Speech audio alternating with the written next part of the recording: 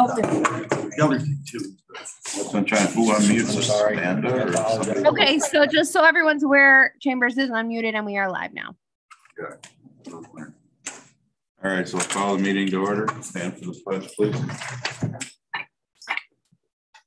Pledge allegiance to the flag of the United States of America and to the republic for which it stands, one nation, under God, indivisible, liberty and justice for all. Thank you. Got everyone here but Brian. I don't know if he's on CXQ. We don't have any appointments, so minutes to approve in January. Not all at once now. What's that now? I'll move it. Then it's Second Basile. sorry. All right. Any changes or anything? If not, all in favor? Aye. Any opposed? All right, moving on to departments. Carl, anything you want to tell us? No, just that the water authority is really moving forward quite quickly on Cayuga Lake Protection Plan. And just to review it a little bit, the Cayuga Lake Protection Plan is running a sewer line from Aurora on the east side of Cayuga Lake down to almost the Tompkins County line. So it includes Sunset Beach, Honacle Road, Atwaters in that area. It's about 440 homes along the lake there that are presently on small lots. So this is a pretty good sized project. And I have some brochures here I'll put up on the table after the meeting. If anybody wants to get one and take some with them, they can. It's a big project. I think it's something that we should really endeavor to do. The area really could use public sewers, and I think it's a step in the right direction to protect the lake. Any questions? Anybody got anything for Carl on his report? I was just curious how that project's being funded. Right now, we're still going through seeker. As soon as we get through seeker, we'll be looking for grants. Okay. And any kind of low interest loans. We think the projects should rank high and be well funded. It'll be the village, the town of Ledyard, village of Aurora, and the town of Genoa. So it's a multi-municipality project, so it should fund very well. Thanks, Carl. Else got anything for Carl? Thank you. Thank you. Moving on. Kyle. Attached the correct report this month, and I have nothing to add to it. Anybody have any questions for Kyle on the attached rate report this month? Nothing. All right, thank you. Gary, buildings and grounds. You have my report. The only thing I was going to add on the roofing project, there's a resolution on PW4 with your approval to fund that through the Building Repair Reserve Fund. In order to do that, we need to have a public hearing at the meeting of the 28th before you guys vote on that resolution at the full legislature. The only other thing I'll add is the surplus furniture is finally on the auction site, and the auction will close on January 20th, so we'll finally be able to get rid of some of that junk, or I mean the furniture. Yeah, right. That, if you have any questions. Anybody got any questions for Gary? Okay, if not, thank you, Gary. Thank you. Doug. Good evening, everyone. I don't have any changes or additions to my report. I think it's transpired in the interim. Change any of the data that's there. Well, I guess if there are any questions, I would take those. Questions for Doug? All right, you guys are great tonight. Okay. I saw on the Sterling Nature Center report something about the running out of Yeah. Can you comment on that? It's been a slow progression in the heron rookery that you're referring to. There were every year we tend to lose some of the trees that the wetland had, and so the rookery there gets smaller and smaller every year. It's kind of the natural eutrophication of the body of water that's there. So we're losing the trees we're nesting in over time. It's been fewer and fewer. So Is there any way to like restore some of that or build out some of that? That would be a question for Jim. I don't know if a replacement program has been successful anywhere. There would be infrastructure that would have to be placed, which would be prohibitive probably from a cost and permitting standpoint. That would be. I'd be happy to ask Jim that. I'd just be curious. That's a really special, special place. Yeah. Thanks. Sure. Andy, could I ask a question? Yes. The CFA that wasn't for Emerson Park, that was not funded, Yes. is this if you don't succeed, try again? I mean, is that what happens, or there's other funding opportunities that you're looking at, or? So specifically for that project, out of the 1.75 million, that was the total project cost. The CFA grant was $500,000.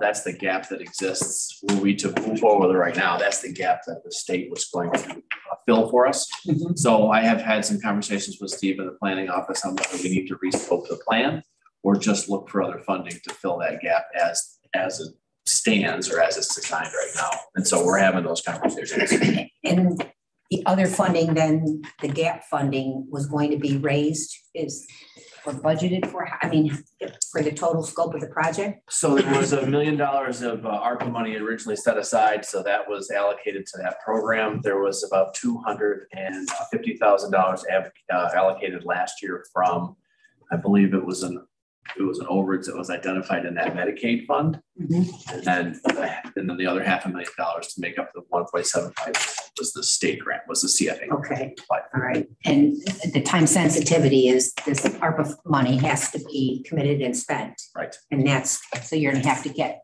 this gap funding done by those deadlines. Correct. Yeah.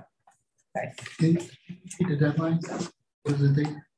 End of the end of the ARPA window. Jim, is it 2024 allocated? It's got to be allocated, and then 2026 it has to be spent, Right. or returned. So 2024, it has to be allocated, but what's spent? Right.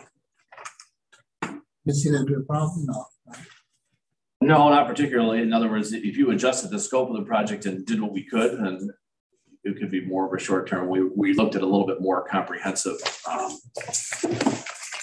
infrastructure plan to get the amphitheater section of the island built up to grade. So everything was there except the stage itself, which we think is sponsorable. We've had some interest in that, but it's getting up to that point. That's what we had designed, that 1.75 million, all the infrastructure, lighting, power, all the roadways, all the access to it. So we need to really develop that venue. Very exciting. Yeah. So basically, we need to make sure not just review anything, because our allocated. I mean, we don't know what they're going to do. If you were to say, well, there was a delay because of this, that, or that, we can't get it done until June of 27. Are we going to say, oh, too bad, and take it back from us? I mean, which is what we're obviously concerned about. So trying to avoid. So we have to avoid, getting too far out. Supply chain could be an issue. Make sure we get done what we can get done before we get too high pie in the sky stuff, I guess. I believe if it's after 2006, Andy, from what I'm being told, we do lose it. It does go back, because that was part of the whole agreement to begin with. That's a Lynn question. I don't know if Lynn's gone. okay. I thought she was in her office a little while ago. Make sure we nail everything down. Definitely. So if we're not in the third quarter of 25, finding ourselves in trouble. So Andy, thank you, Chair. The ARPA funding too, though, I think we're working on an alternative placing money that we don't have allocated by 2024. And we have to be committed by the next legislature on and working with the budget officer to keep that money earmarked, so to speak, for those projects. There might be an alternative. To Andy's point, though, we don't want to get there. We want to get it spent. We get it spent. We want to do the projects we know we can get done in the timeline. Anybody else for Doug? I skipped over Gary's resolution, so I'm going to skip yours for now too and just finish, and then we'll go back to resolutions. Yep. Highway, Brian. I don't have anything to add to my report. Anybody's got any questions? Anything for Brian? I just want to thank Brian and Shireen and your assistant for working on all those bids. I know there was like 17 of them. Yeah, there's 26 in total. 26 in total. It took a while, but you guys did a great job. Thank you. All right, so if nobody else has anything with Brian, we'll just start with his resolutions. Go ahead, Brian. You six is the author. I got it marked. To authorize the legislature to award the material bids for this season. I have a motion. I'll move it. Second. Second, Brian. All right, any discussion? Not all in favor? Aye. Opposed? All right, PW7. PW7 is authorized to fill garage manager's position within the highway department. That is actually the same resolution we put in back in August, and it was passed, and we didn't get it filled in time. The budget, during the budget process, it was removed from the funding, so we're looking to put it back in. So we got somebody to run the motor pool for the fleet management portion of it. Can I have a motion? Move it, Basile.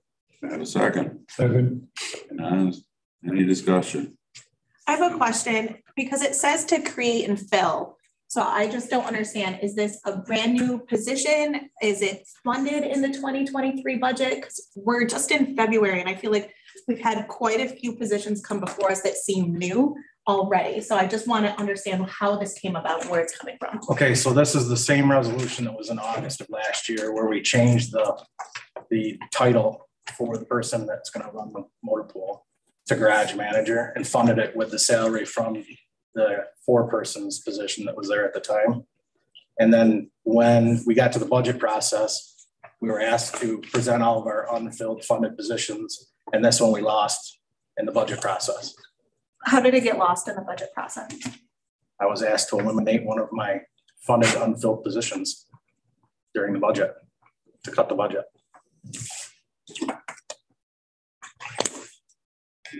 But if this passes and it wasn't funded, you will have you would have two staff in the motor pool instead of one. Correct. So that four-person that we talked about before, you unfunded it and you already filled a garage person. If this passes, this will be an additional staff in the motor pool that wasn't in the 2023 budget. Is that correct? Correct. So, Brian, this motor pool is going to be organized to take care of all of the county vehicles? Currently, yes. So if there's departments that presently it's kind of a free-for-all with how we take care of vehicles. And it's kind of like what we did with Tom and all the computers going under one department. We're going to manage our motor pool like a motor pool instead of managing it. And I would hope that next year we would see some cost savings or be able to reduce some of the time lost by employees trying to figure out how to get their vehicles fixed or where they're going to go. I understand the need I understand what the position needs to do and what we're looking to have done. I'm just concerned that there's, like I said, in February, and it's not just this department. We've seen multiple things come forward with jobs that we're being asked to fill or that wasn't in the budget. And it seems very early in the year that we're doing this when the budget just passed last month. That's my concern. We had a chance to talk earlier. Yep. I appreciate your insight on this. My concern is that we did approve this last year and as part of a bigger plan for reorganizing your department, somehow didn't get put in the budget.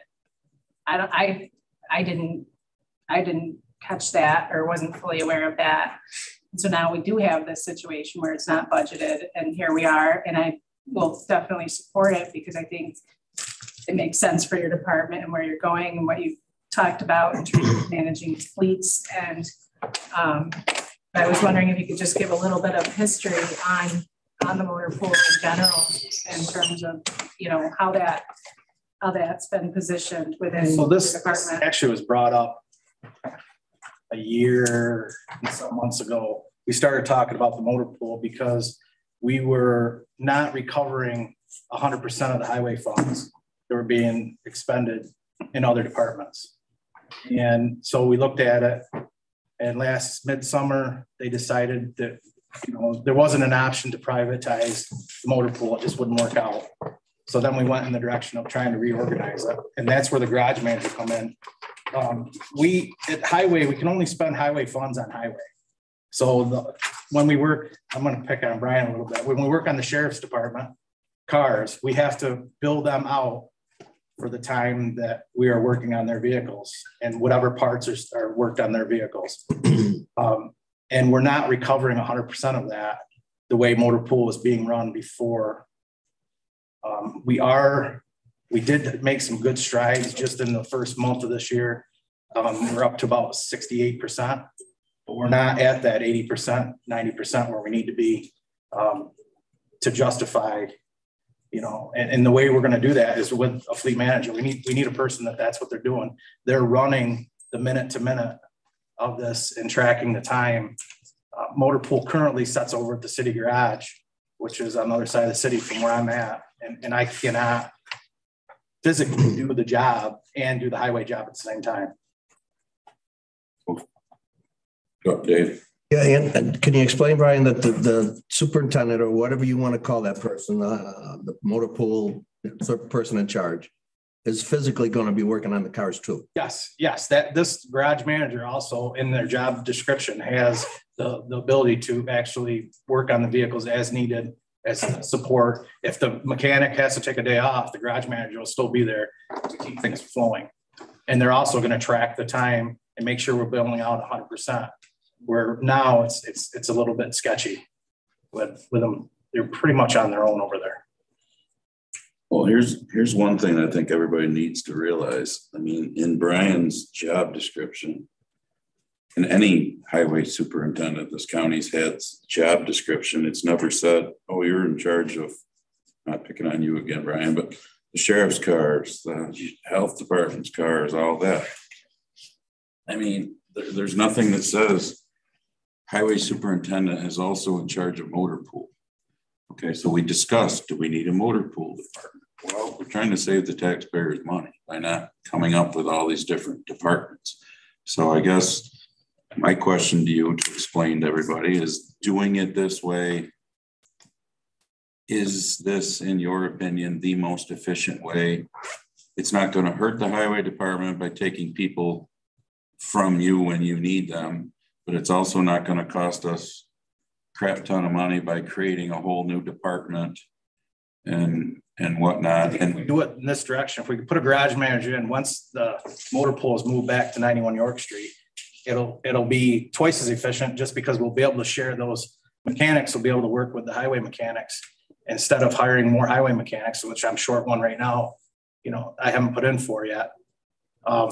We'll be able to share that motor pool mechanic and the highway mechanic with that under that garage manager. They'll be able to be more efficient in the same building. Because let's face it, they're not the motor pool part, we'll call it, wherever, you know, whatever bay you put them in or whatever, is not going to have a car in it all the time, every day, every hour of the day. Right now we're playing catch up, and it's pretty busy. We're booking out 2 to 3 vehicles a day, but I do see in the future the calendar is not filling as fast because we're catching up from when George was sick in December and November, and so we are catching up. So there will be some downtime that those mechanics, if they are still paid under the highway fund, will be able to work on highway equipment, and then we'll recoup that extra percentage and we'll get us at 100%. And that's part of it that's important, because right now they set over on the other side of the city, and when they have no vehicles to work on, they're just sitting there.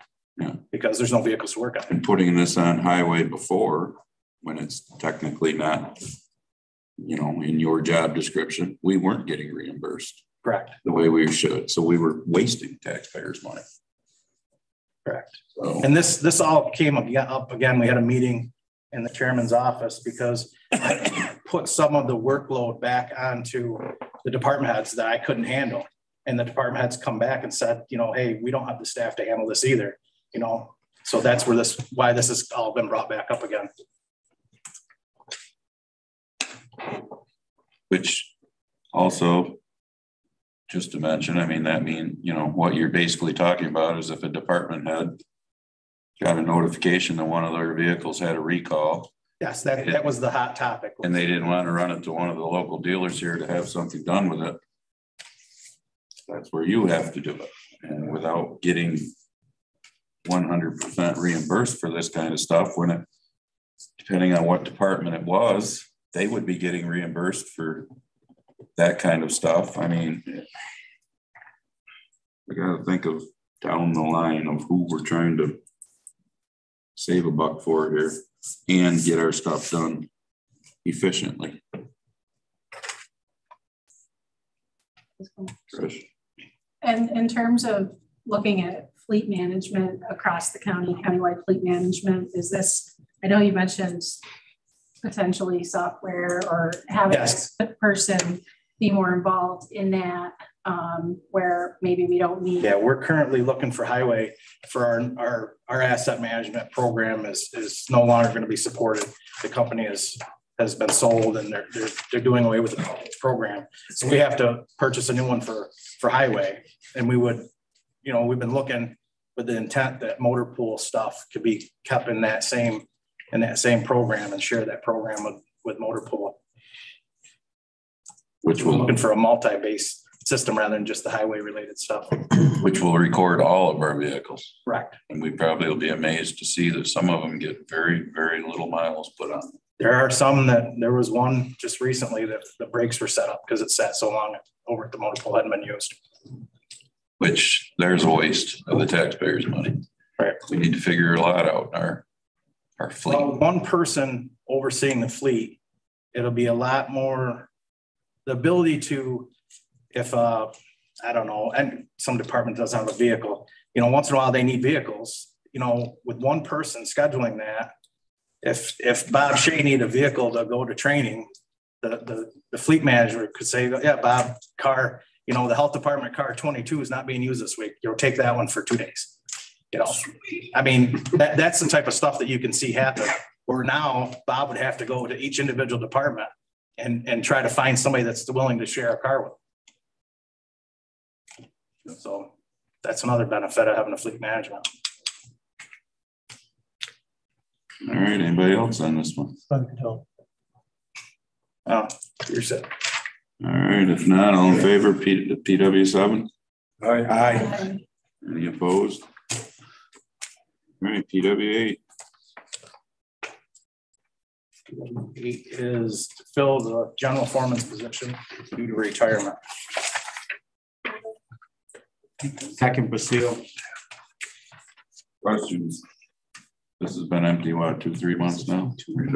Yes, his vacation time is just about up. Yeah. Retirement, 2-3 months early. That's a vacation time. But that's a whole other story. All right, all in favor of PW8? Aye. Any opposed?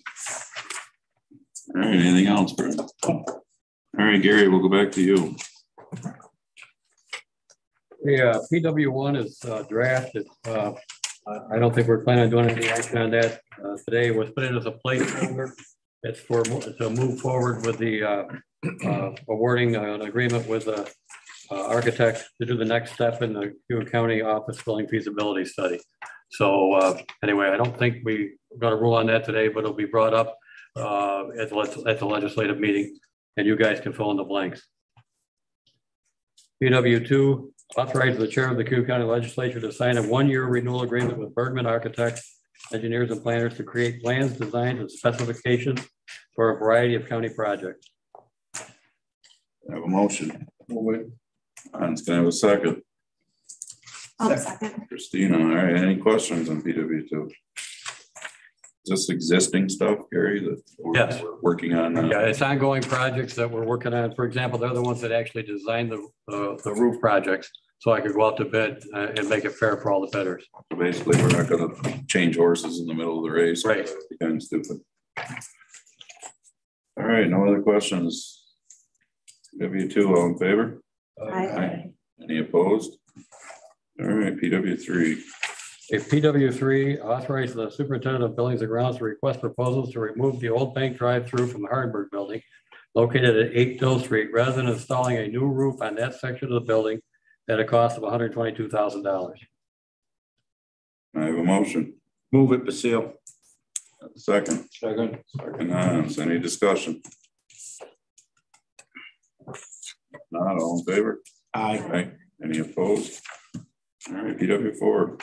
Okay, PW4, authorize the chair of the Cayuga County Legislature to sign a agreement with WCA Roofing and Sheet Metal Company Incorporated to re-roof 2 sections of the Hardenberg roof, including some masonry repairs and replacement of a safety ladder to the upper roof. Authorize the transfer of monies from capital reserve account and establishing a capital H project number 2301 for that work. I have a motion. Move it. Move it, Trish. Can I have a second? I'll second. Second, Christina. Any questions? Carry on that. If not, all in favor? Aye. Any opposed? All right, PW5. The PW5 is authorizing the chair of the Cayuga County Legislature to sign an agreement with WCA Roofing and Sheet Metal to re-roof the section of the public safety building roof, the section over the 911 center. Move it. Move it. Second. Second. Christina, any questions or not on this for Gary? No? All right, all in favor, PW5? Aye. Any opposed? All right. Thank you, Gary. Thank you. All right, Doug, the parks resolution. Yep. Starting with PW9, this is authorization to fill a position of the building maintenance mechanic due to a vacancy. We had a promotion of the mechanic position vacant in our department right now, and it is budgeted for this year. No motion. Move it. Second, Basile. Still, any questions? So this is just the same number of people in the department. It's Yep. just... All right, all in favor, PW9? Aye. Any opposed? All right, PW10. PW10 is authorization to fill a part-time typist position. This exists within the department. It's been vacant for several years. In fact, so it's a position that we would like to fill to offer support to a lot of our inbound and our reservation system and some of the AP and AR functions that are currently being handled in the office through the director's office. All right, can I have a motion? Move it, Basile. I have a second. Second, Mr. Gill. All right, any questions?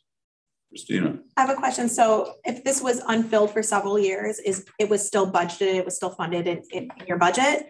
We budgeted for it this year. This year. It has not been budgeted though in the couple of previous years. Okay. And it was brought over when the department was created in 21.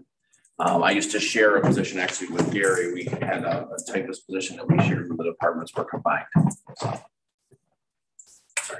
All right, so, Thank you. so I'm going to be the one that asks the question, and if it's been empty for years, why now?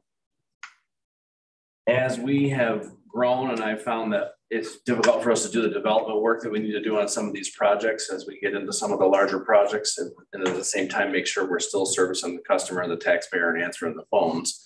It's been a challenge, and I can see now why, as I look backward, why there was a typist position there. Used to be called assistant park maintenance supervisor and a park maintenance supervisor. Those are the three positions that were traditionally there.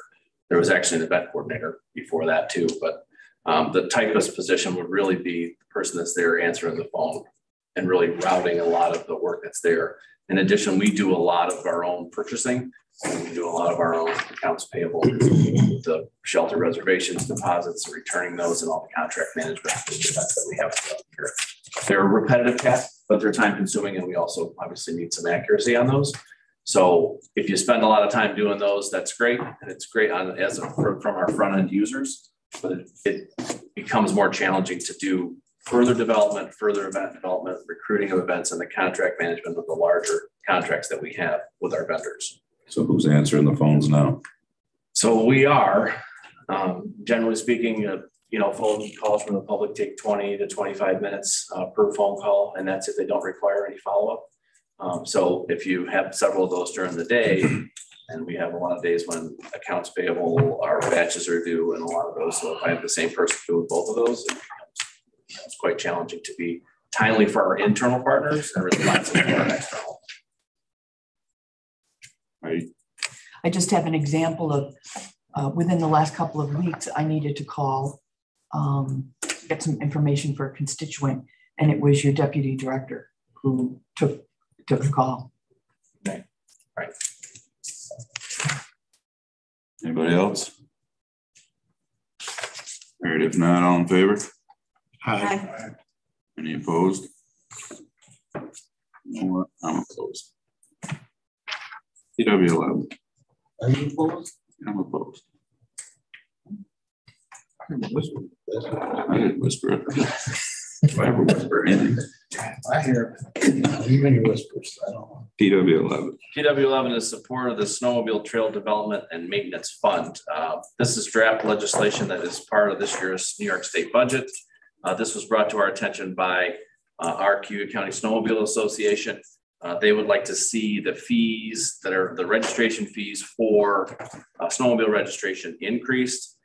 They spend approximately through the fund right now, all the clubs across the state spend about $7 million on their trail maintenance. They're receiving back from the state about $4.2 million. It hasn't been changed since the mid-90s. So they are advocating, our Cayuga County Snowmobile Association is advocating an increase of the fees. Trish, you had a question earlier today, and I was able to dig into it a little bit. The current fees as they stand, if you're a club member in New York State, it's $45 to register your snowmobile. If you're a non-club member, it's $100. Their proposed fee rate change would be, if you are a club member, it's $65. And if you're a non-club member, it's $135. And again, from the language that was written and the accompanying letter that was sent, they're trying to make up the gap the clubs are spending to do so. So can I have a motion for PW11? I'll move it. Have a second. I'll second. Second from Trish. All right, discussion. I'm going to start because did you talk to anybody other than Chris Lukens? Beach work. I don't know Chris Lukens. Well, he's the one that made it in the paper because here's the whole problem with all this. So I'd like to enlighten some people because my brother is on the board of the Cato Trailblazers. They get paid X amount of dollars per mile they groom. The clubs have got this much dollars this year from the state. So when the state says that they're going to, oh, this is all going to the clubs. I mean, there's no way we can prove it, but you think they're going to keep it in there and it's not going to go into the coffers when they're paying you? Even the Tug Hill snowmobile clubs are suffering this year because they haven't had near the snow that they normally do. But that's how they get paid. Trust me, they're wishing for a 6-inch snow just so they can go out once and groom what you really can't even ride on, just so they can collect something. So you won't see new signs next year for signs that get broken from the idiots that are out now on four-wheelers when they shouldn't be. You won't see none of that kind of stuff because they're not getting any money from the state from this registration fee. And I don't know if Sue's still here. I don't see her, but I'm quite sure she could tell you that in the past 2 years that we've had a weak winter, because I got buddies that don't do it. We register ours every year. We roll the dice. We went up north once so far this year, but I got tons of buddies that have never registered their sleds this year. So they won't if you look at the next 30-day forecast, because we ain't going to get any snow to ride on from the looks of things. They won't next year, especially now that the fee has gone up. So they can hide this, that it's, oh, it's going to the snowmobile clubs, but talk to the people in the snowmobile clubs who actually know. They're getting paid X amount of dollars per mile that they groom. That's how that system works. So that's how much they got this year so far. And that's how much they're going to get because it don't look like we're going to get any snow. Just telling you what really happens. Nobody can say what they want. What's the conclusion? They're just raising another fee. It costs more to register a snowmobile than it does for you to register your car for 2 years. I mean, and they want to force you to join a club, which I'm good with. Don't get me wrong. I mean, we get a free club membership because the main Cayuga County Trail goes through our farm. So that's what they do. But the clubs, like every year, would give all the landowners a $20 pizza coupon. I'm going to tell them, keep your $20. Don't waste it on us this year if you're going to, because you didn't make nothing. But they still, I mean, they haven't spent a ton neither because they haven't groomed once, but they still all went out and put up every one of those signs that they got to go take down. I mean, I'd almost, if I was in a club, just wait till the first damn snowfall to put up signs now, because you never know if you're going to get any, you know? I mean, it's crazy, but Trish. I appreciate your insight, Andy. And I'm just curious, has there been any look at advocacy for those registration fees to go to the clubs regardless of the weather? Well, because there's still grooming and trail maintenance going on. Well, there's no grooming other than up in the Tug Hill a little bit, and they don't really have enough snow now to ride. I mean, most groomers across this state have sat all winter. I mean, like you said, with the signage and things like that, like somebody's still going out and checking those. Well, that's all volunteer stuff because the people don't love to ride snowmobiles. Otherwise, where it just goes back into the state coffers. Well, it's supposed to, the way I read it, I don't know about you, Doug, is it's supposed to go into a trail maintenance fund. Right. But if they're not using it, we all know how government works because we do it here. Move this from there to there because, well, we're not using this, so let's put it here. Oh, look, this fund's got millions of dollars that never got used last year, so let's put it over here because we really need it now. And then next year we could get pounded, who knows, with snow. Sure, but we do budget on the revenue for it, and we've already vouchered for the 70% of the checks are due to us any day, actually. Yeah. So we will get that 70% of that money now, and we'll get 30% in May or June. We can voucher for it. So we will receive those funds in. There are a lot of other eligible expenses for trail maintenance outside of the grooming and voucher for. But a lot of years when it's busy and they are doing a lot of grooming, grooming will suck up almost all that money, basically, just because of the total cost of the time and what they get for mileage. Outside of that, though, in years where they've had to done other projects, anything from stone to culvert replacements, all those actually can be done with TMV money also. So there is a little bit of flexibility there, but this year's an aberration. We haven't been out for a while. Our club's not put one around, not once. Not once. Yeah, it doesn't look good. Can I ask a question? So the registration fees that are collected go into a trail maintenance fund, and that money then gets redistributed back either to a variety of different activities, including the snowmobile clubs, but potentially to parks and trails for the work that you do as well. We do not voucher for it. Okay. We don't do any voucher for it. Brian and I have actually had conversations about this, about whether or not we would be eligible for larger whole section trail rehabs, things like that, larger projects. But as it stands right now, the money in that TME fund flows straight. It flows through the county, like the county actually receives it, but we get a voucher from all of the clubs. We process that, and then the money flows through the county and right back based on what they voucher request for.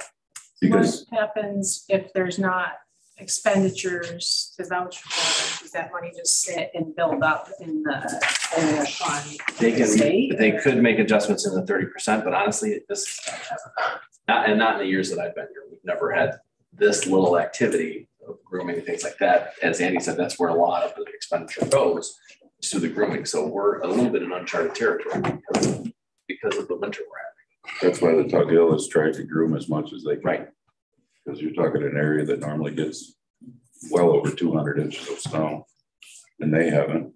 So they've actually, to a detriment a little bit, groomed a little too much, which for anyone doesn't know, the more you groom, the more your trail shrinks, basically. So they've lost their trails now because of this. So they don't have rideable snow. But yeah, you could still, in a lot of places up there, walk off in the woods and it might be up to your knee. But, Oh, did you ever, Well, yeah, I did. Thank you, Chair. My understanding was that it does stay in a fund. I talked to some of the snowmobile people up in District 1 for the Sterling Trail Blazers. Tamers. Okay. And that they correct on when they groom, they get the bill and so forth. And I'm just kind of curious then from your perspective, Andy, as to they didn't really seem overly objective to this because there was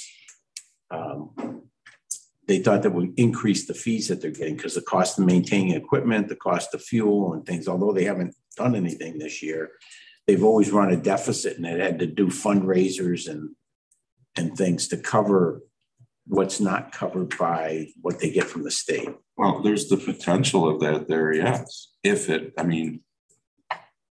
stays where it's supposed to stay, but we all know what state we live in. Does anything stay where it's supposed to stay when they piss something away here and then need money? Well, let's steal it from here. They don't need it. They got no snow.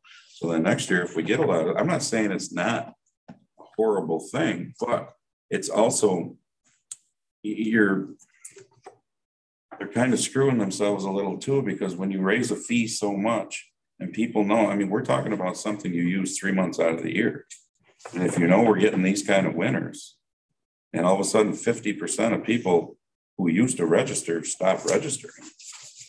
You know, it's not like a motorcycle or a boat. You're going to use that. You know, I bet my farm that you can use your motorcycle and your boat sometime between April and November. But there's no guarantee that between November and the end of March that you're going to use your snowmobile the way the last couple of years are.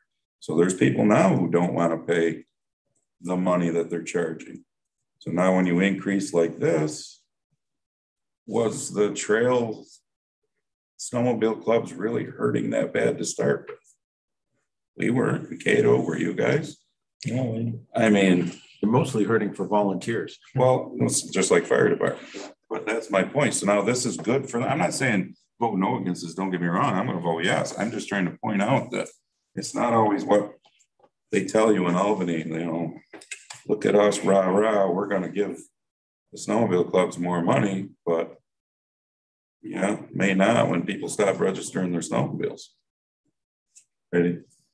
Doug, what is the historical information around the state reimbursing? You know, we're hearing about the state moving its money around and you never know, but what is the historical reality of the reimbursement from? I mean, up until this year, we have received everything that has been vouchered for, and the voucher requires the receipts and everything to be submitted to them. And that's how it's a pretty extensive, obviously just tracking, right, of all the expenses that are put into it. And then the vouchers that come from that fund. Doug, I belong to the club and I do the grooming also, but so I know we get paid for trail maintenance, but when we don't submit a voucher for the mileage for the trail grooming, what happens to that money? That's that we got that 70%, but you're not going to even come close to getting that expenditure for that 70% because there's nobody out on the trails. What happens to that money? I think that's really the question that Andy's saying. We've never experienced that. We have. So do we know that that's going to be able to be kept in an account, or are they going to come back and say, well, you didn't use it, now we're going to take it? They haven't released any guidance about it for this year. I'm expecting some shortly because of where we are in the season and how it's been for most of the state, it seems like.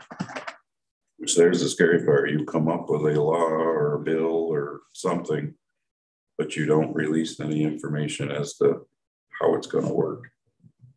That ought to kind of come along with it. And it may be stipulated in there. Like I said, we just haven't run across it before. So I can look at the grant, the contract.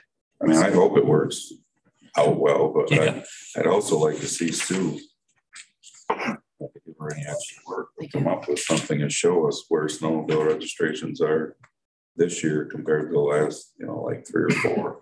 I bet you'll see this down dramatically. If the increase and if the cost is going to increase, you're going to see it because you're supposed to, I mean, they sent them out in what, August? I didn't register mine. Yeah, there you go. can I ask you a question? So just one last question. So everything in the past that we vouchered for essentially was reimbursed at a certain percentage. With everything that's collected, I mean, statewide, is that fund fully go back to the local clubs, or like is the state fully allocating those fees back, or are they taking a portion? I mean, that's for the something design of the else? fund, but I would have to dig into like last year's numbers to see the disbursements. I mean, I think curious. Yes. Because they are collecting those fees. Yep. And what's the fund balance at the end of the year versus the beginning of the year? Sure. Yeah. Andy. Yeah. So my last question, and Trish just kind of, can we maybe table this and have someone speak to us at the full ledge meeting about that? Is there somebody from the snowmobile organization for Cayuga County that we could invite to go over that? And is the money kept someplace? Yeah, but they're not going to know where the money's kept. I mean, just like we ask, just like Doug just said. State comptroller. Yeah, state comptroller.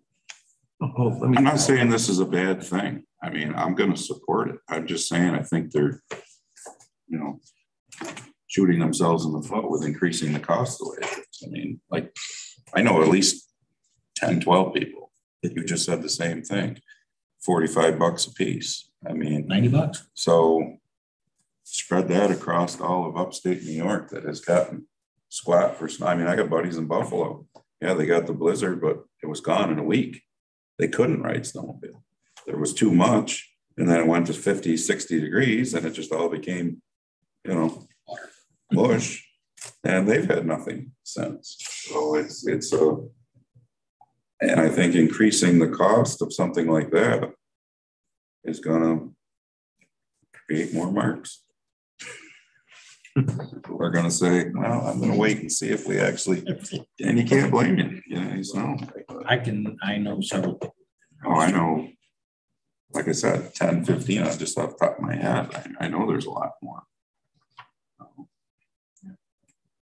All right, so PW11, anybody else want to heat it up? If not, all in favor? Aye. Aye. Any opposed? Aye. Aye. Okay. Hans and Trish. PW12. PW12 was authorizing an increase in the salary of the Deputy Director for the Parks and Trails Department. Motion. Not all at once. Move it for discussion. Zeal. Second. Okay, I'll second. Discussion. Jim, you want to explain a little bit of this to the group? Sure. The salary was set for this position when the department was created at the end of 21. At the same time, we actually changed a couple of positions from part-time to full-time, created a compression where I've got staff that report through a deputy director to me that actually have a higher compensation rate than this. So we budgeted this year to increase the salary. So it would be above the associated supervisors that would be below this position to reverse that. Actually wasn't even compression, it was inversion where we had a deputy director that was actually had a lower salary than some of the folks that reported to that position. Was this budgeted? Yes. anybody else? So is this because that person got moved up? Because, I mean, how did they? They were taken as separate when the department was created. The increase was not associated with the bringing it over to the department at that time. So they were two separate things. It was the creation of the department, and the salary was brought over at the salary that it was at the time. It went from the assistant park maintenance supervisor to the deputy director job. Separate from that, there were some other salary changes that were made in the department that created the inversion. So this has been, I'm assuming, run through HR and they're good with it and all that. So that person now is not making less than the people that work for them. Correct. They'll be the supervisor making supervising those people and doing whatever else they do. Correct. And they came over willingly, knowing that this was it, and budget time came around, and this is really to set that salary upright. So it was underwater. Anybody else? Not all in favor, PW 12? Aye. Aye. Any opposed? All right, PW 13. So PW 13 is authorizing an increase in the part-time salary budget for the Agricultural Museum. This is 2/3 at the full edge, right? Not ways. Full edge, yeah. Could I have a motion? I'll move it. Christina, can I have a second? Second, Hans, or you just want to say what it is? Sure. Everybody knows. So all of our staff at the Agricultural Museum are part-time. We track them in two different ways. When I submit the budget, we have basically a line for all of our museum aides. That's the one position that is all of the museum aides, anybody that helps in the museum. The other position is our museum director. In the budget this year, when we submit the spreadsheet that has all those, we separate those. Unfortunately, they're actually the same line within the budget. So when I submitted the budget, I submitted all the money for the aides, and I did not submit the money in there, combined those two in the budget for the actual museum director position. So that's the difference. That's where it came from. It was an omission in the data entry of it. So instead of the number that we saw, it was $30,000 less than before.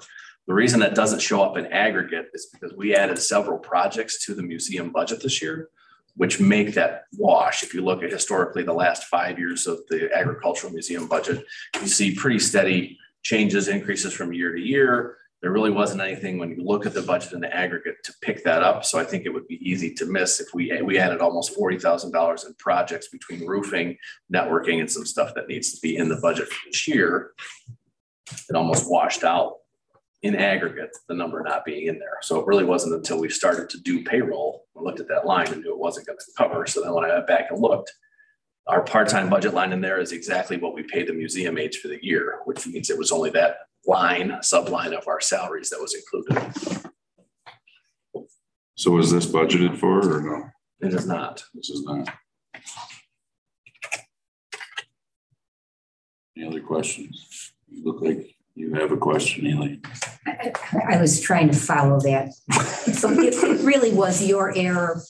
It was your error going into the tentative budget. Yep. By mistake, you left out $30,000 worth of expenses. Yep. So in order to make you whole, 30's got to come from somewhere. Correct. And in here, it's coming from the general fund. That's this resolution passes. Contingency. Contingency is when I talked to Lynn, she suggested that's where it would come from. So it was an error that it was left out. Correct. Your error, and now to make your budget whole, you got to find $30,000 from somewhere, and she's recommending contingency. Correct. That's why it's 2/3. I did ask Tim; would like to get paid this year, so what? Okay. Yeah, we'll do it for you. I didn't make him any promises. So basically, next year you will make sure that 30,000 yes. or whatever's in the budget. And obviously, if Lynn says contingency, that's.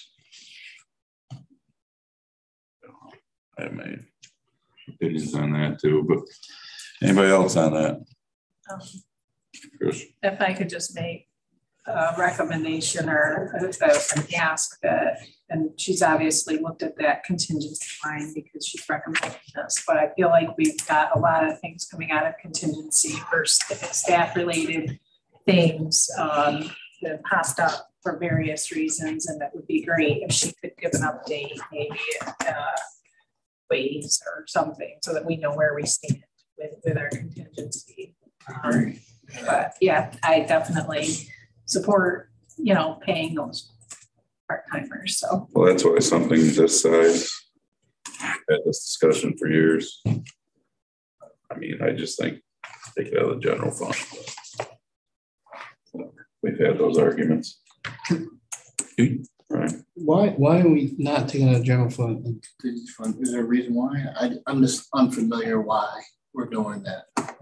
You'd have to speak to the budget director. I usually, when we go to fund stuff, I ask her where she thinks it should come from, and that's what I would. But you don't suggest that, you just kind of meet with her and she decides Correct. where it's coming from. Yeah. Do we have any idea where we are with it?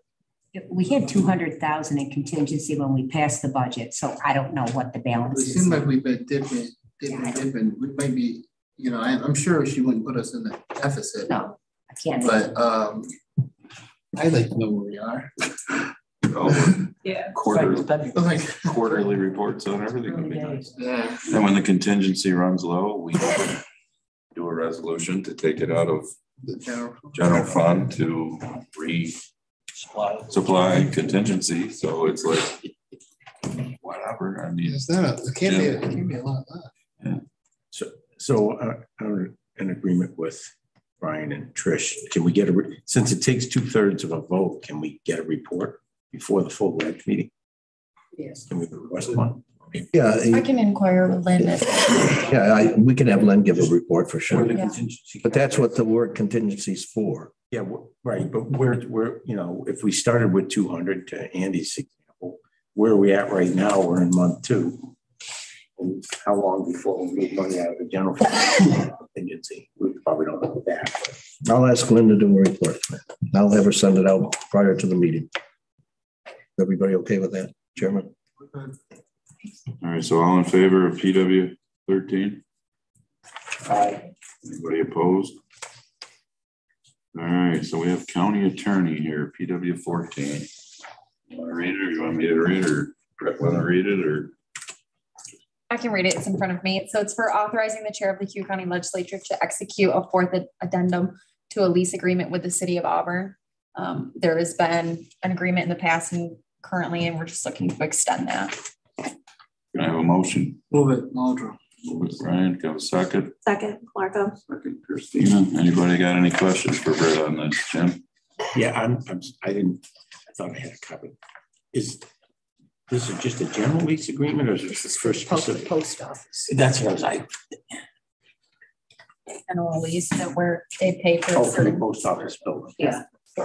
Okay. It's something we've been doing. Yeah. Yes. It came in. Since 1997. Yeah, it's nothing new. It's been done for years. I was just wondering about the 1-year term. You could comment on that. Is that pretty standard for this lease? Because I know they're looking at doing some major investments in space. I might have to defer to Chris on this, The but city is looking to make significant changes, having changes made, I should say. And,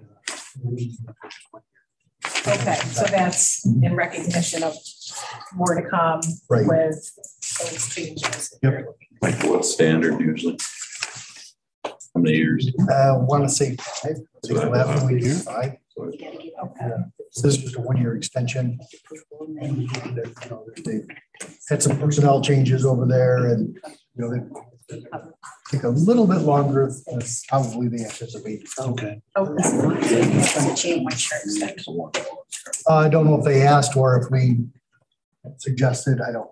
But they're aware of it. Yes. Oh, yes. Okay. Yeah. Thanks, Chris. All right, anybody else for PW 14? If not, all in favor? Aye. Aye. Any opposed? All right. Motion to adjourn. Last one. move it. Second, Basile. All in favor?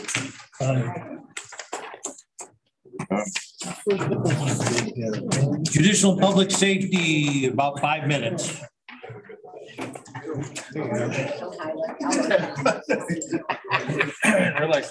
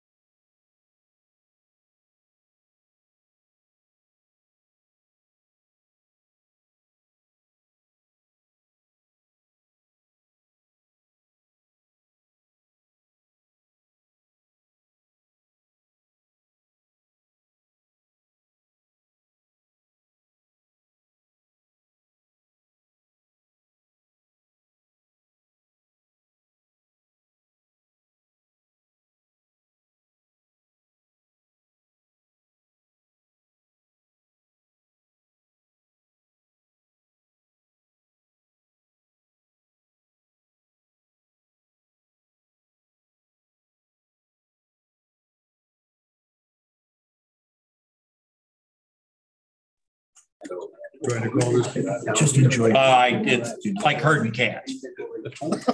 Safe. Okay. Yeah, we got to do that. Okay, judicial and public safety, if I can get everybody to stand for the pledge of flag, please. I pledge allegiance to the flag of the United States of America, to the republic for which it stands, one nation, under God, indivisible, with liberty and justice for all. Thank you. Okay, roll call. I think everybody is here. Amy McNabb Coleman has been excused. So with that, I believe we have a full quorum. Minutes to approve. Second. Motioned and seconded. All in favor? Aye. Carried. I have no appointments tonight, so we will get right into it. 911, Denise Spengler, please. Good evening. You have my report. Just a couple of highlights on it. We do have the one vacancy. I've requested HR to canvass for that position. As a reminder, I think there were only 3 people left on the current list, but there's a test coming up this weekend. So we'll get the results from that. But there's also some potential for state civil service to kind of change what they're going to do over the course of the next 12 months, that we may not have to use a list, but that's kind of forthcoming. And if we get to that point, it'll be great because it'll be so much easier to fill positions. I think that's only going to be for a 12-month period. And we'll have to, I talked to Diane, and HR will have to put some resolutions for the county to approve making them non-competitive without using the list. And it would have to go on to the state for approval. But we do meet the criteria. Dispatch was one of the positions that they have seen across the state that are dispatch centers are grossly understaffed, and it's a statewide problem. It's not, it's not a Cayuga County issue. So thankfully we are not. We do just have the one position. We did a Spillman patch first week of February, and it's really just a software update to the system to bring it up to a new version. Everything went well with that. And then in regards to the communication system, the Red Creek project is done at the Sterling site. So they are online with that. And one of the things Motorola has done over the course of the last few weeks is gone to sites and looked at old equipment that's no longer being used for the system. And we've cleaned all that up to get that out of the sites. And I have 2 resolutions. Go ahead. I have JP2. And JP1 and 2. JP1's authorizing the chairman of the legislature to sign it. Penn Tower. Yep, Penn Tower. That's a standard one that we do every couple of years. This is a 3-year quote that will not increase over the course of the 3 years. Move it. Second. I have a motion and a second. Any discussion? Hearing none. All in favor? Aye. Any opposed? Carried. JP2. JP2, this is a request to extend the MOU that we have in place for the weekend incentive. That, I have to say, has gone over very, very well. Like, I have to say, better than I expected. The end date on that was set because we expected at that point our trainees would be on the floor and in a schedule. However, we've kind of changed how we're training, and we're training them on all 3 disciplines before we're putting them in a schedule. And that's working out very, very well. So we anticipate them being in a schedule probably mid-August. All 3 will be cleared at that point on all 3 disciplines, which is something we've never done before. So I'm asking if we can extend the weekend incentive just through August. As a reminder, this is just Friday, 3 p.m. through Monday morning. And it's helped with staffing immensely. It's helped with people getting time off on weekends because people are picking them up. We're not seeing the mandated overtime on weekends that we were seeing. And I have to say it's been a morale booster. Yeah, move it. I have a motion. Second. I have a second. Any discussion? So just, I mean, how does this affect your overtime budget, I guess, compared to like mandatory when it used to be mandatory? So it's a little bit more because they get that extra half time. but it hasn't really impacted our budget. We were still well under budget last year.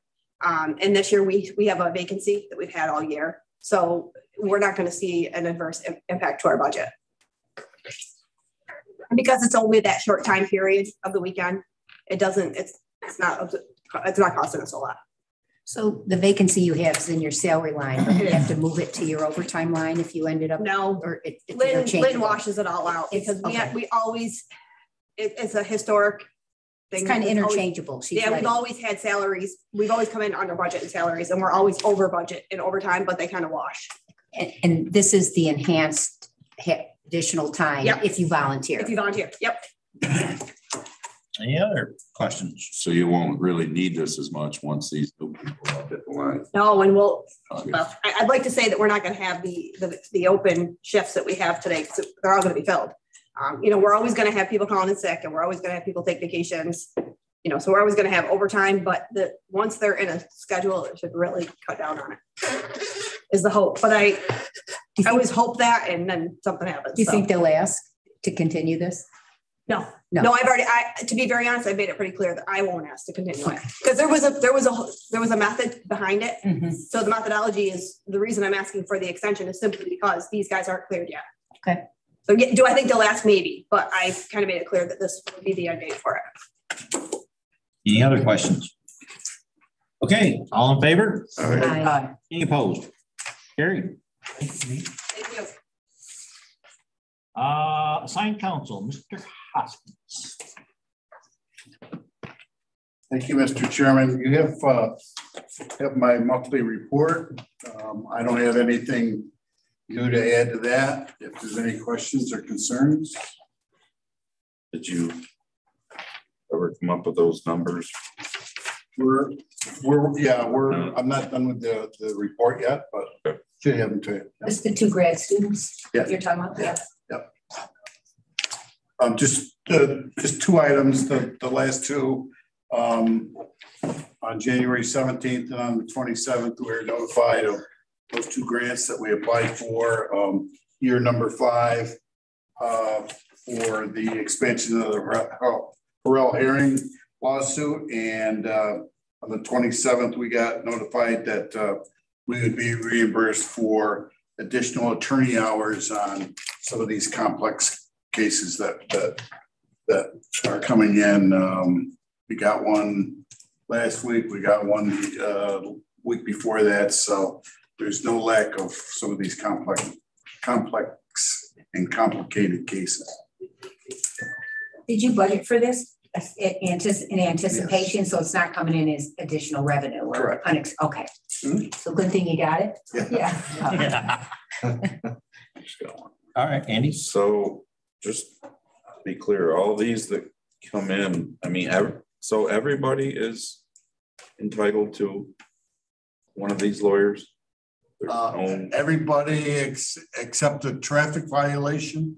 You get a violation of the law, but if you're charged with a misdemeanor or a felony and you fill out an assigned counsel application and we review that. Is it income based? Income based, but the presumption is that you're gonna be eligible. So the presumption is you're going to be eligible. So right. That means the income must be pretty high or something. No, the income is pretty low. But it's self-attestation. It is self. And so probably we reject, out of 10, we reject maybe 1 or 2. So probably 8 out of 10 get assigned counsel that apply. Because you probably really don't have any right to look into. Well, they really hand-tied us in terms of what we can do and what we can't do. We used to ask for their bank accounts. We used to ask for their pay stubs. We used to, if your child was under 18, we'd hold the parents responsible, and we can't do any of that anymore. Any other questions for Mr. Hoskins? Thank you. Next up is the coroner, Dr. Duckett. don't see him on the TV and I don't see him in the room. He has no updates on his report. Next up would be the district attorney's office. We have Mr. Valdina tonight. Thank you, Mr. Chairman.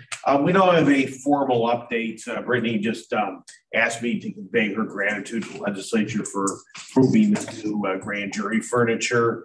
If anyone here or any other members of the legislature want to come up to look, it's very, very nice compared to what we had before.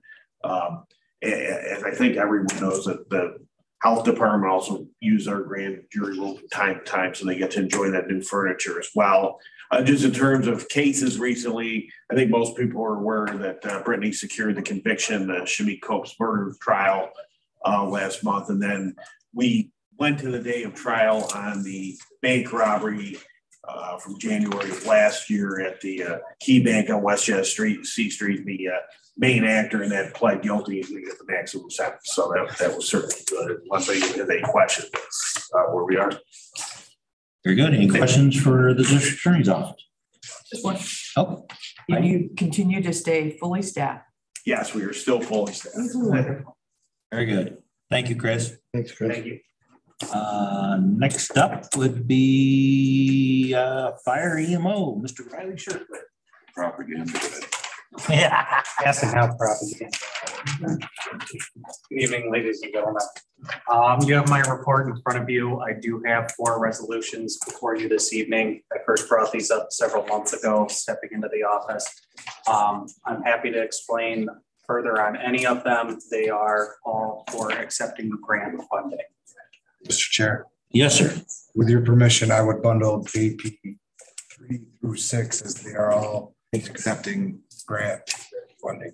I have a motion. I would second that. And I have a second. Any discussion on bundling JP through JP6? Any questions? Hearing none, all in favor? Aye. Any opposed? Carried. All right, very appreciative of that. Thank you. Moving on into the bulk of the report, I first want to ask if there are any questions about the report with the exception of the Public Safety Training Center. I'd like to take some time to just explain the status of the project on that a little bit further in depth. But before that, are there any questions on the remainder of the report? All right, hearing none. So this was passed out ahead of the meeting tonight. This is an idea of our final selected site plan for the Public Safety Training Center, also known as the Fire Tower. I believe Amanda might be able to put that up on the screen and send it to her as well. Ready? There you have it. Just a brief history of what's led us into this point, starting with the site analysis by Bergman and Associates, revealing that there were no ground contamination issues. We moved forward with talking about the programming plans and looking at what was needed at the facility in terms of a new classroom, vehicle storage, and site upgrades. Bergman turned around and presented us with 5 separate plans, all with variations to excuse me, both the classroom and the site itself. I want to give a lot of credit to my Deputy Director, Harry Sherman, but also state fire instructors, Joe Chernesky, Travis Poole, and Jason Green. We all met and looked at all of the site and classroom options. Of the site and classroom options, we came up with one classroom that was truly our ideal classroom, and then we made some edits to it off of the Bergman plan. An example being they had 4 showers in a separate area versus having just 2 showers that are combined plumbing with toilet facilities. We also looked at different site plans that included vehicle storage option, parking, movement of the existing confined space trainer, and also where we would be looking at putting backup power supply. And that led us into our next selection or next round, which was 1A, B, and C. 1A, we made some modifications to later, which led us to 1A.2. What you can see in front of you is 1A.2 is really the best of both worlds for both the site and the classroom facility. In any of the conversations that we've had about the existing classroom, It's a dirty classroom. It cannot be used for classroom training anymore. It can be used for live fire, or not live fire, but live action training events. So we can use it for props. We can use it for anything involving bunker gear. But the very purpose is we have to have a separate facility for classroom training where students are not bringing bunker gear, where students are not bringing anything that's been exposed to live fire, and we have some separation. Just some quick highlights on this design. This allowed us to accomplish that. One of the concepts that Bergman gave to us included an accordion wall. There is no separation for carcinogens at that point in time. That does not meet the overall goal. This one does. So it takes the existing facility, puts in showers, walls off in a CBA fill station. We currently have a compressor at that site, and now would be cutting down on noise pollution so we could fill bottles throughout a training while not having to shout over the noise of that.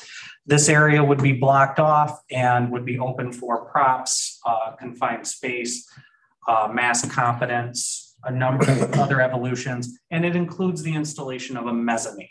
Mezzanine would be allowing us the ability to do year-round indoors bailout training. Bailout training is something that's been state mandated for a number of years now. This allows us the ability to do it 365. Going down further, we have an expansion onto a kitchen area. We currently have no kitchen area at the classroom. The kitchen area is an old TV cart with some microwaves and a coffee pot on top of it. This would allow the IFO boot camp, I have a hard time not saying firefighter one, the IFO boot camp that occurs in the summer to have facilities for students to actually eat their lunch, store their lunch, etc. We break down further into a full-size classroom and then some just minor edits there. We are looking at putting an accordion wall in the breakout space to allow for independent testing sites. So that's highlights on the classroom. Are there any questions on the classroom?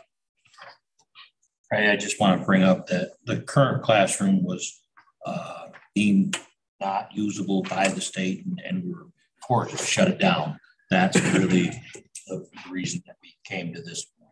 In 2016, OFC deemed it unusable, which is why our current BFO, which is basic exterior class, is being taught at a Wasco Fire Department, and then they're coming over and doing the skill stations at the tower on other days. Are we still using the building off to the right of where the fire tower was? Only for limited skills and limited and storage. Used to have meetings in it. Yes, and we're not supposed to anymore because it's a dirty classroom facility. We haven't used this since 16.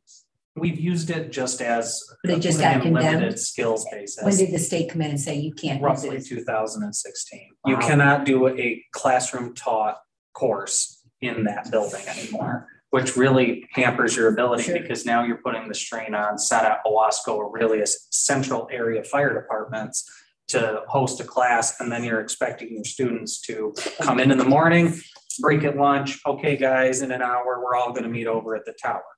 And you just get into an awful lot of hassle versus having one central facility training.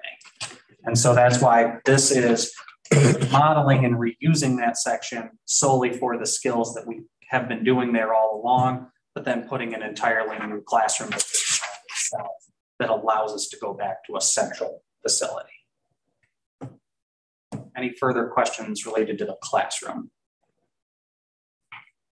Expanding upon it with the site, we are looking at putting in additional parking.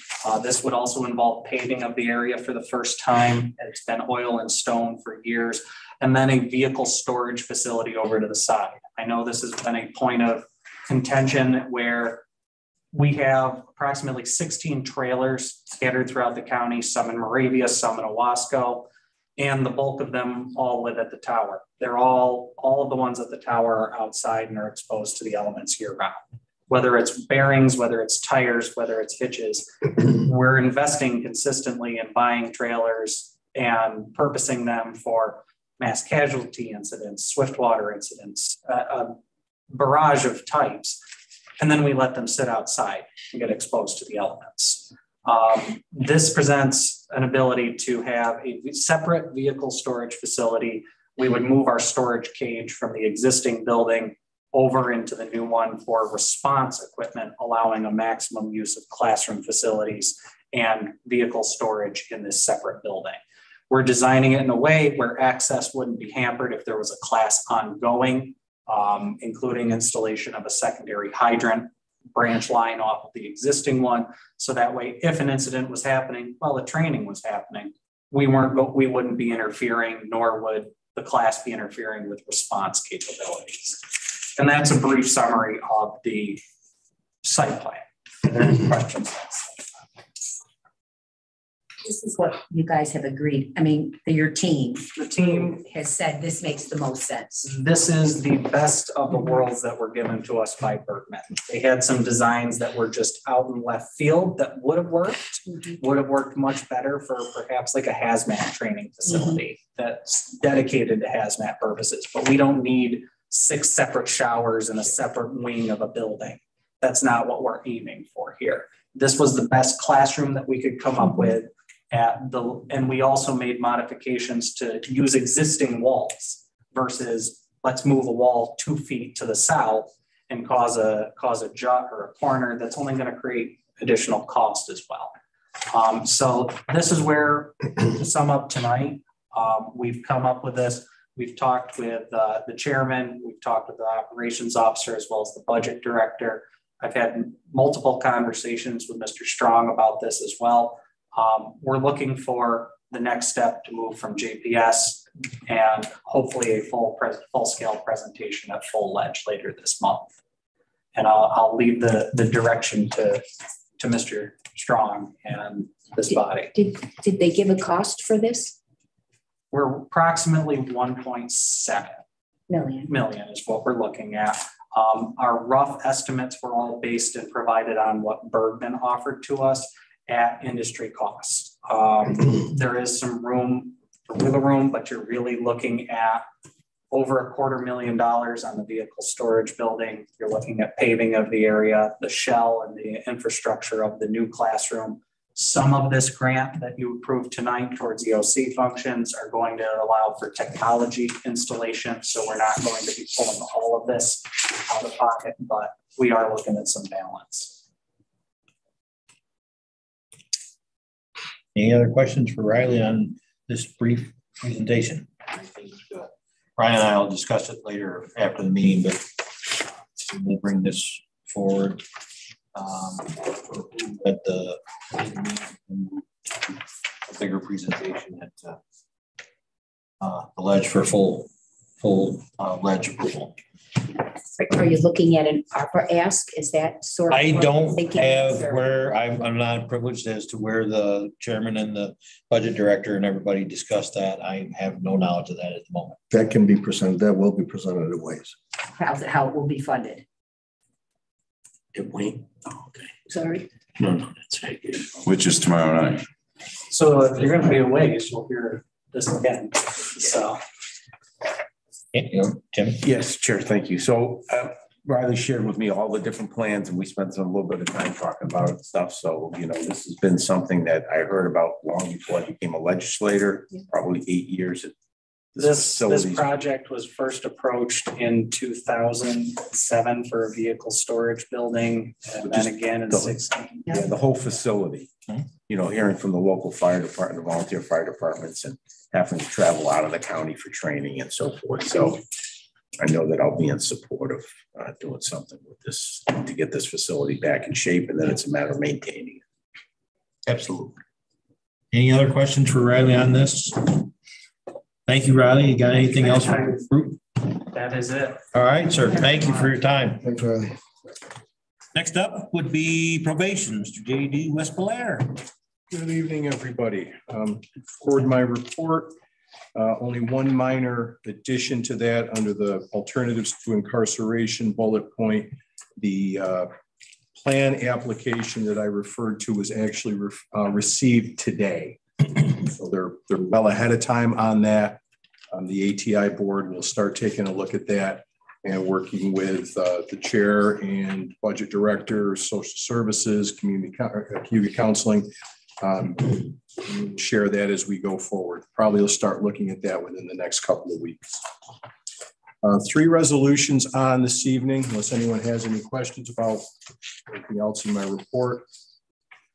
I'm going to skip right to the last one for a second, JP 9, which was seeking authorization to move funds from contingency to the department's auto expense account. Fortunately, the repairs to one of our department vehicles came in significantly below expectations.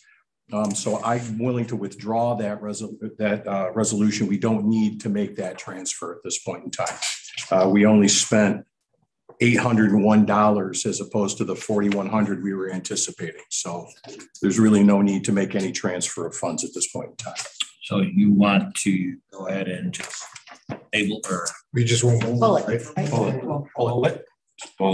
Just pull it. Okay. We'll just make it for a note that JP9 was pulled at the request of the director. Thank you very much. That makes that one nice and simple. JP7 is kind of the 2 remaining resolutions are kind of cleaning up some hangover business from last year. So I did previously request authorization to enter into a contract with National Test Systems. Not really sure where that got sidetracked last year. This will allow the department to contract with a provider to allow us to purchase drug testing supplies, get training and support through National Test Services, and also for the first time to have a contract to allow us to get urine screen samples lab tested to verify levels and substances that are found in the sample. Move it. I have a motion for JP7. Second. I have a second. Any discussion? I have discussion. Yes, sir. So that is, you get an immediate result, meaning positive or negative. Well, these would be the dip tests. Yeah. So dip test. So this is a follow-up, like if they sign the admission or something. Right. And up till now, we've never really had, most of our screening supplies we beg and borrow from drug court. Oh, okay. We don't have it budgeted out of our own resources. We'd make some small purchases here and there. This will allow us for the first time to have a really completely filled out testing program. Great. We'll get the officers tested through these people. They provide us regular routine updates on trends in use and chemical compositions, all the different stuff that hits the streets that we're usually behind. It's just a really good program. Good, definitely. Just one follow-up, if I could. So because you mentioned that because I remember we did talk about this. So it is budgeted for, the money is in your account. Yep, so minor equipment, and it's, be on an as needed basis. We're not going to need, tens of thousands of dollars, but just allows us to control our own program. Any other questions? Yes, go ahead. They have a price that you'd pay for these particular pieces of equipment, and you do your own internal testing? Yeah, they're one-use dip tests. They're anywhere, depending on the substances we want to test. They can be a single substance, like usually we still have some single test marijuana tests, up to like a 12-panel test. And of course, the price varies widely. Yeah, you'll buy the supplies you need to do the internal testing. Yep, and it'll be supplementing what we continue to receive from drug court, but it also provides us a little more flexibility. But it also allows you that lab testing, right? Correct. If they've never been able to do. It'll be nice to have that. I think that's a great ability to know the levels, how much use. Yeah. And verify it. Right on the spot. No, I don't think. Well, the lab test won't be. The sample would have to be set out. But here's the thing, legalistically. The results of the dip test aren't admissible in court. New York State does not allow that as admissible evidence. The laboratory test result is admissible. The dip is the screening that you'll use to send the lab out. Correct. Yeah, that's the step. That's the first step. But the beautiful thing is getting the lab result back is an automatic verification. It is automatically admissible, whether they admit to it or not. Any other questions? Heidi?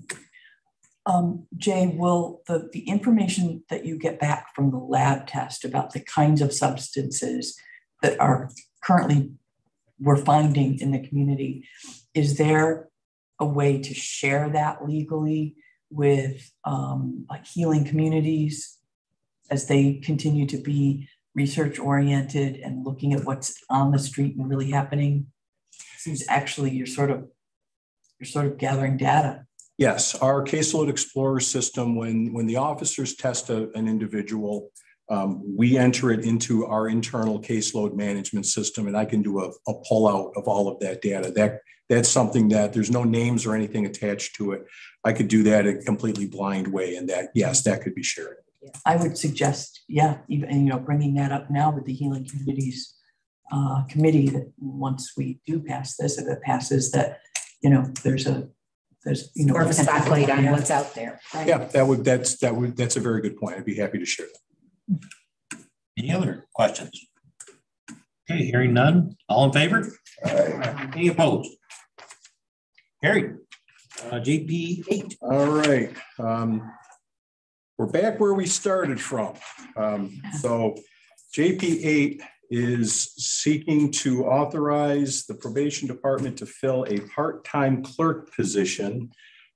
This position will be for the purpose of the ignition interlock conditional discharge monitor. It's going to be separated out from the Stop DWI program. It's budgeted.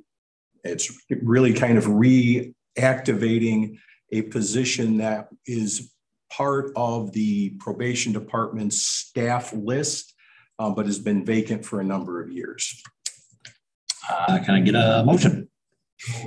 I'll second. Motion. I have a second. This is the $16,000 that we've been talking about for a million months that got transferred over since last June, by my count. Yep. Yeah. Yes, John Madden. He was.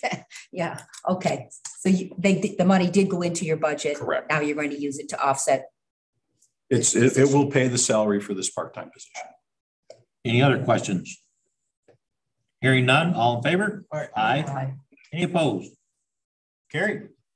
Thank you all very much. Anybody else? Okay. Thank you, Jake. Next up, Sheriff. Thank you.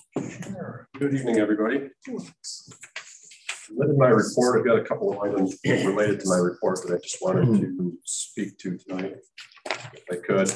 The first item, the number of individuals we have in our jail, our count remains pretty high right now.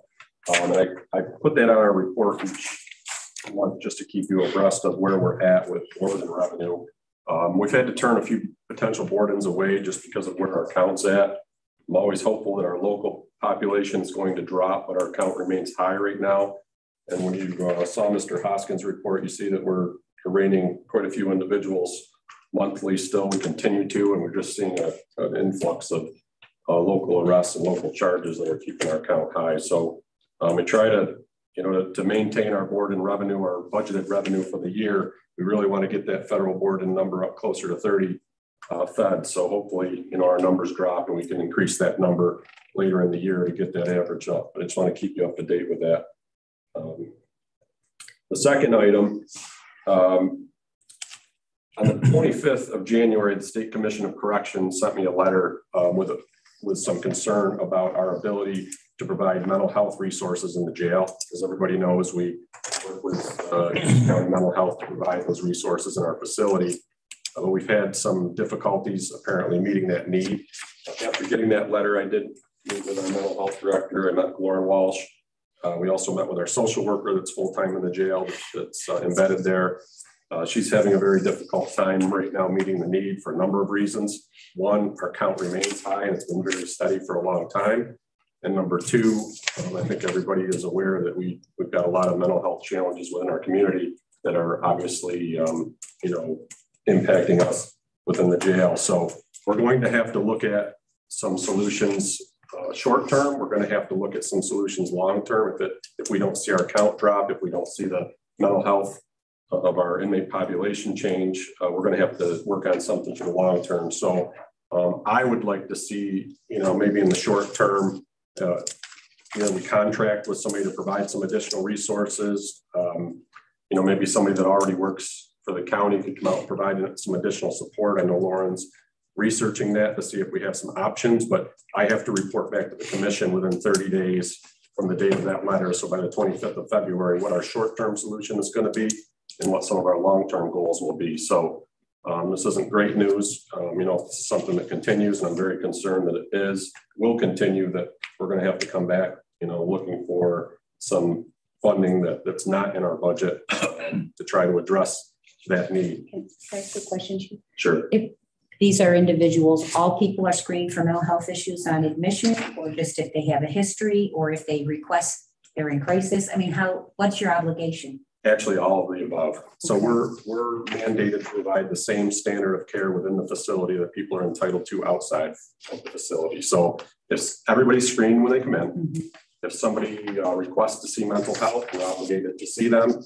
And certainly if somebody's in crisis, we're obligated to see them. If somebody's in crisis, you know, for example, if there's suicide risk, we're going to be seen more often. And we've got a number of very difficult cases because, you know, the state has really put the burden of mental health on a lot of sheriffs across the state. We've got people that are in our jail who committed crimes that are there that, in my opinion, really shouldn't be under our care. They should be in a mental health facility. There's really nowhere else for them to go.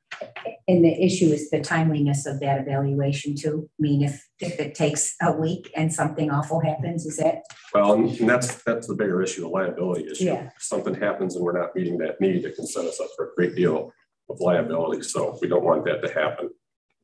I got a couple of questions here, Andy and then Heidi. Kind of a two-part on one, how does the state know this, and what are they going to, I mean, if they determine that, no, you haven't met the need that we expect you to meet, what do they do? You're wondering how they found out, or how they? Well, yeah, I mean, how they found out, and what are they going to do? Take the prisoners and put them somewhere else, or what's? I'm confused on that part. So every inmate at the jail has the ability to file a grievance if they're not happy with the services they receive. You know, whether it's a health-related issue, mental health-related issue, they can file a grievance. We answer the grievance. If they're not satisfied with our answer, they forward that to the state. We're obligated to send that to the State Commission of Corrections. They review the grievance, and then they decide whether or not they're going to take the grievance and look into it further. They've received a number of grievances from our population due to the fact that we haven't been able to meet the need. And quite a few of those have been due to the fact that we haven't been able to get to the individual in a timely manner. So that's what prompted the commission to say you need to look at fixing that and doing something different. The commission writes a letter. Obviously, they tell me that we need to do something different. You need to tell us how you're going to address this. If we don't do that, they can certainly come in. They can tell us what we're going to do.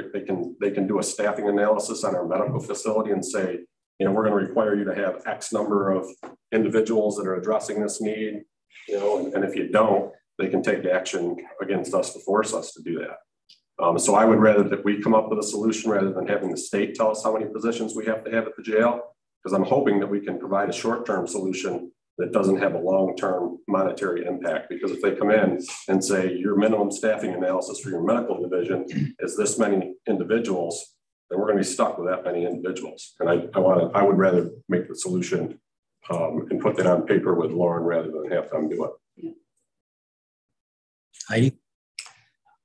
I think as you work through the solutions and the corrective action that you have to report back, that if we are presented with the need to pay for per diem or however you may decide around social workers coming in your consultation with Lauren, that we may have upfront costs, but if we provide good mental health and then follow-up services, case management, all of that I understand is sort of part of the new program. You know, long-term, the goal would be to see declining arrests. We would hope. I mean, there's such a need. It's very concerning.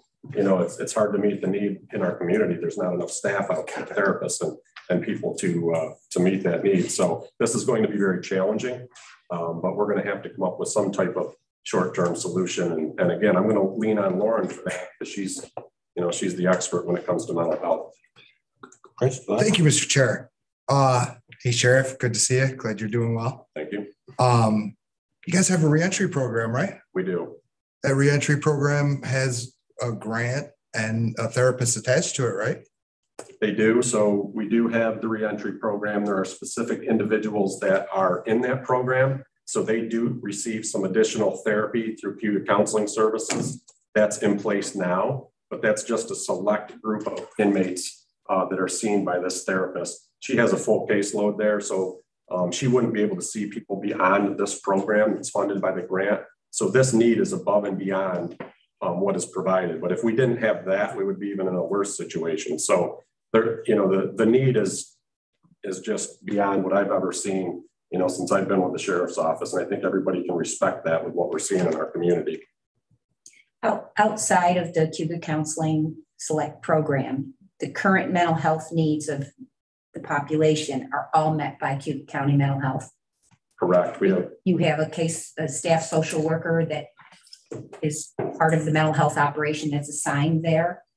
And that would likely be the recommendation versus going outside, or who knows.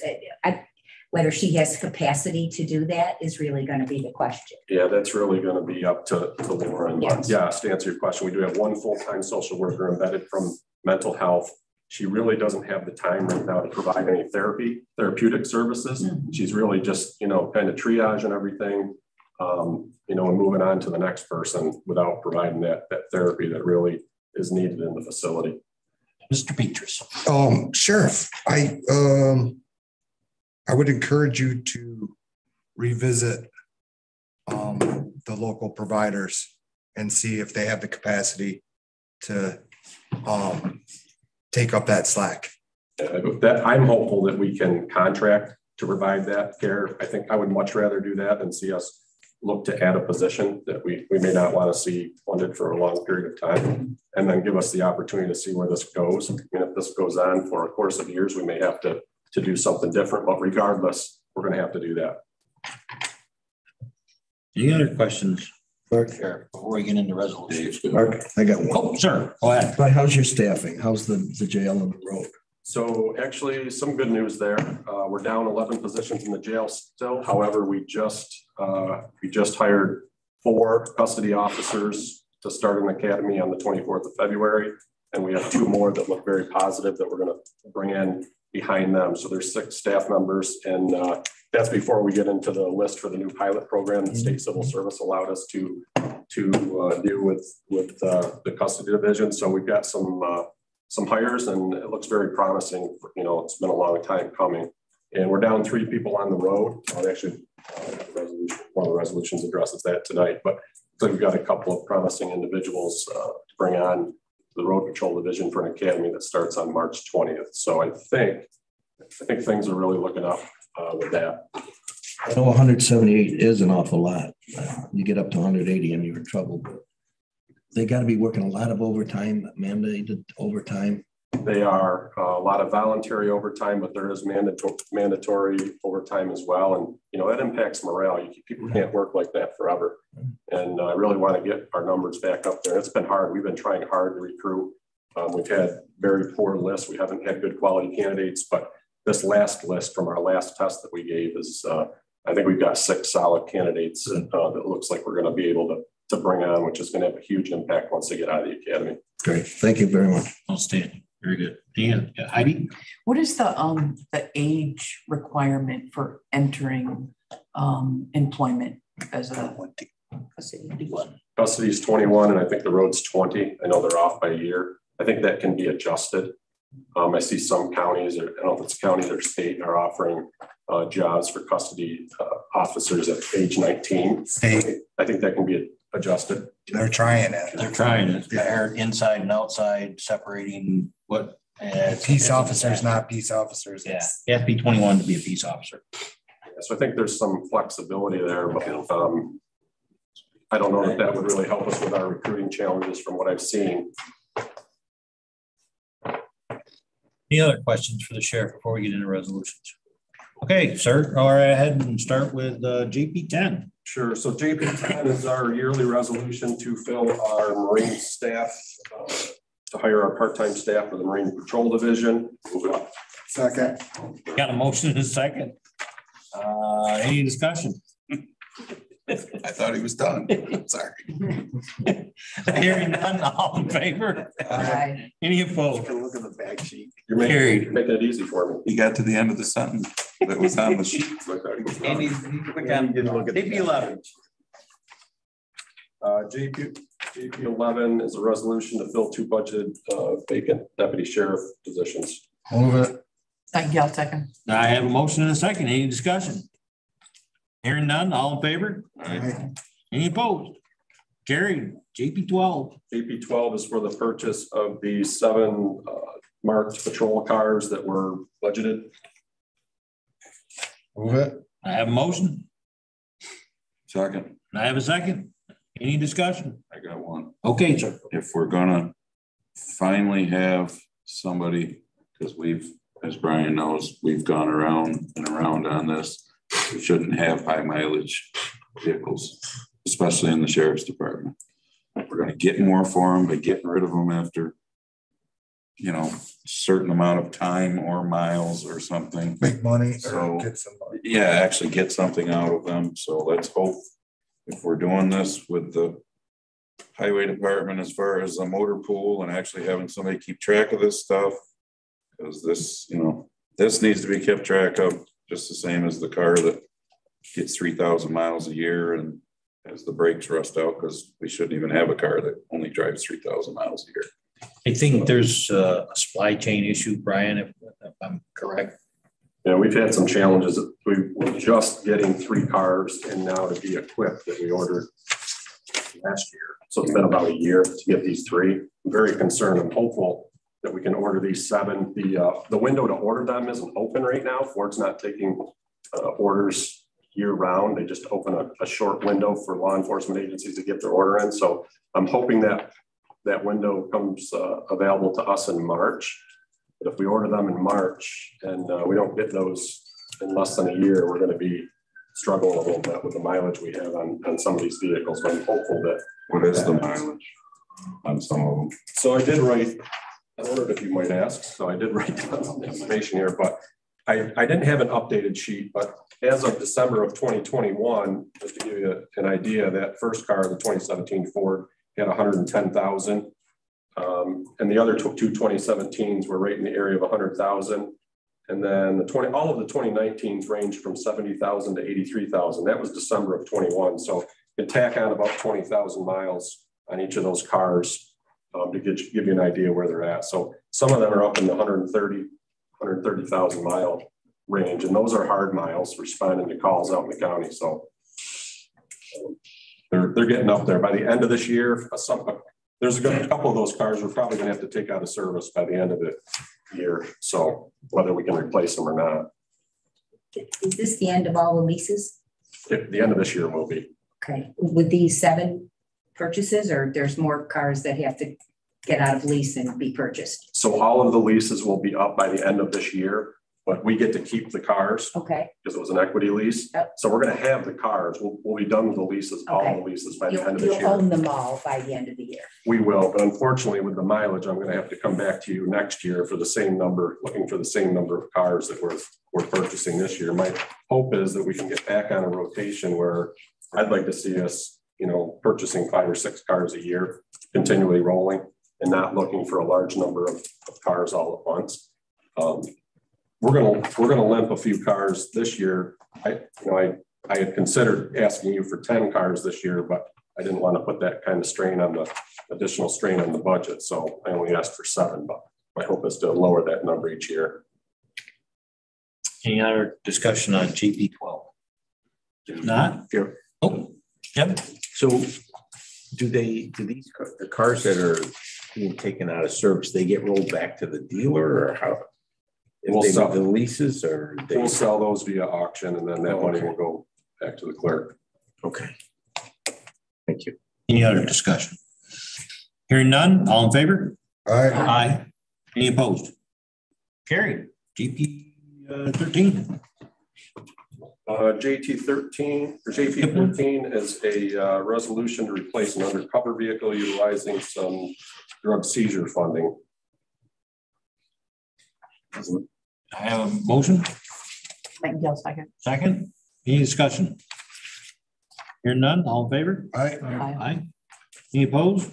Carried. JP 14 is to extend an agreement with LexisNexis. They provide the law library services to our jail via kiosks and iPads.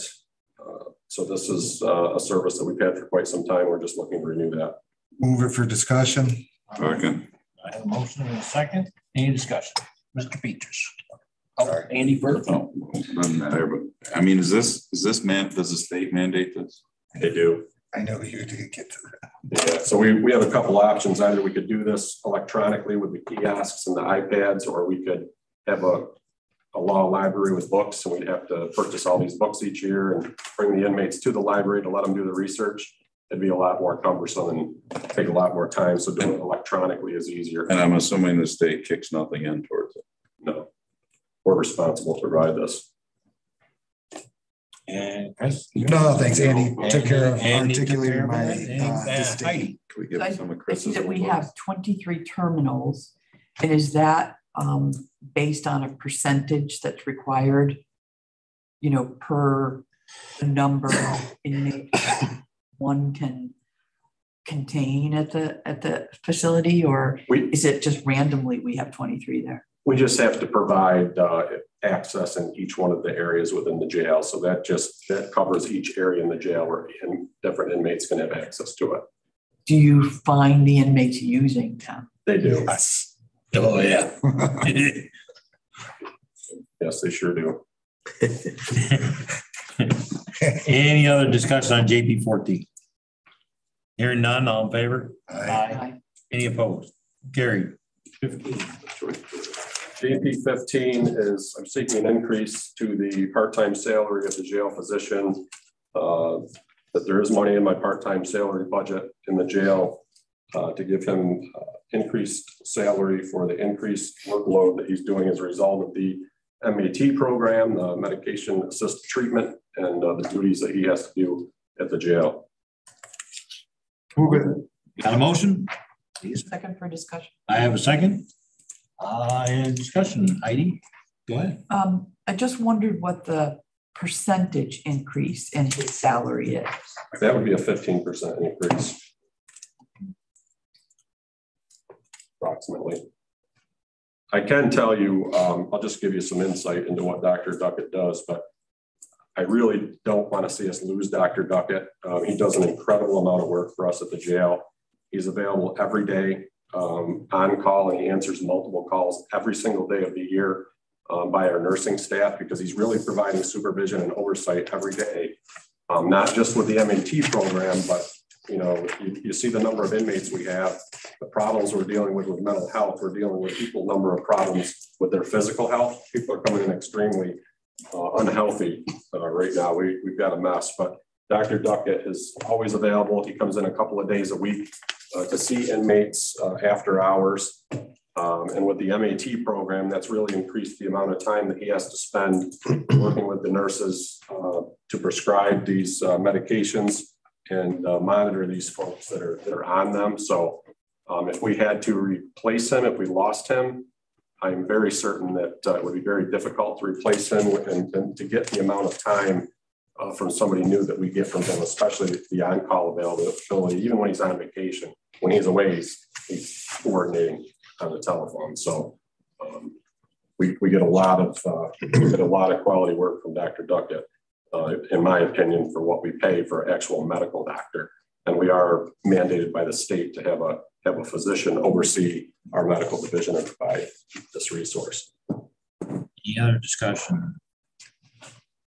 Go ahead, Paul. And when an inmate is released after maybe 60, 90, 180 days in custody and being treated by Dr. Duckett, is there an exit program for them to be set up with a primary so it doesn't just drop off their medications and their medical issues just don't drop off the radar? There is. So we've got a few different paths. We've got our transition coordinator who's full-time that is lining up that transition plan for each inmate when they leave to try to make sure that they're they're set up with their appointments, that they have housing, that they have everything they need to make that transition. And that includes medical appointments and treatment for any mental health issues or challenges they have, including and as well as addiction. We also have our program with Cayuga Counseling that is a separate program. Those inmates are specifically working with Cayuga Counseling for some of the same services. The difference with those inmates is when they're released, they continue to work with Cayuga Counseling on those transition services once they're outside of our facility. But that's key. We don't want to help them while they're in the facility and do that work to get them to a good place and then lose them when they go to the door. So we do as much as we can to line them up and make sure that they're continuing to have those services when they leave. And so you as our sheriff have a strong belief in those programs, those follow-up programs, and as you said, setting them out in a good place and then having the referrals, Cayuga Counseling or wherever it may be in place and continuing for them. You even mentioned housing, so it's sort of full service. I absolutely do. I mean, they're a captive audience when they're with us, right? They're safe, they're not using drugs, they're getting the help that they need. We do this work to help them. I have seen many successes come out of our jail. One of the challenges we have right now is when they're leaving, we don't have good housing for our homeless population. So if an inmate leaves, they don't have a place to go. We're plugging them into a motel or somewhere locally that's drug infested. And we're doing all this work to help them. And we're spiraling right back into a bad place. So there are some challenges, but we're also having some successes with our transition programs, getting people into rehabilitation, getting them jobs before they leave. We've had some success with that. So we have the ability to help more people, I think, but it's a challenge with the resources that we have, and with both within and outside the facility.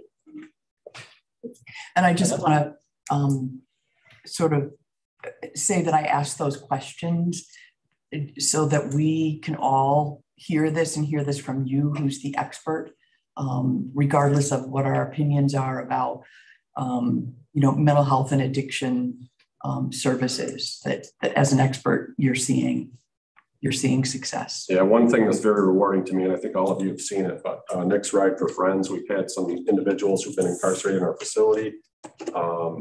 They've had some help. They've gotten out. They've become peers for Nick's Ride for Friends, helped others. And I want to see that cycle continue, and we can do more and more with that. But we are seeing some success, not nearly enough, but that's the time to help people. If they're ready to get help, that's the time to get them the help. Not everybody's ready, but and not everybody in our facility can be helped. There's people there that are going to do their time. They're going to leave and they're going to do whatever and come back. But there are some that we can help. Thank you. Anybody else? Any other discussion? Hearing none, all in favor? Aye. Any opposed? Carried. Last one, JP 16. The last one, JP 16, is just to extend our contract with Galls. We do provide uniforms to our staff members utilizing Galls. They have an online platform that we purchase the uniforms from. We do get a 15% discount by utilizing this service. And we're simply looking to piggyback off of the Albany County contract that the Albany County Sheriff has with them to do this. A lot of law enforcement agencies and sheriffs across the state take advantage of the same contract to utilize the same service and get the same pricing. So it gives us some additional buying power because so many agencies are utilizing this contract, and we're just looking to extend it. We've been with them since 2019. I'll move it. I have a motion. Second. I'll second it if don't second. Okay. Any discussion? Hearing none. All in favor? Aye. Any opposed? Carried. Anybody have anything else for the sheriff? Thank you, sir. Oh, I do have one more thing. I'm sorry. Nope. Go ahead. I know it's been a long night.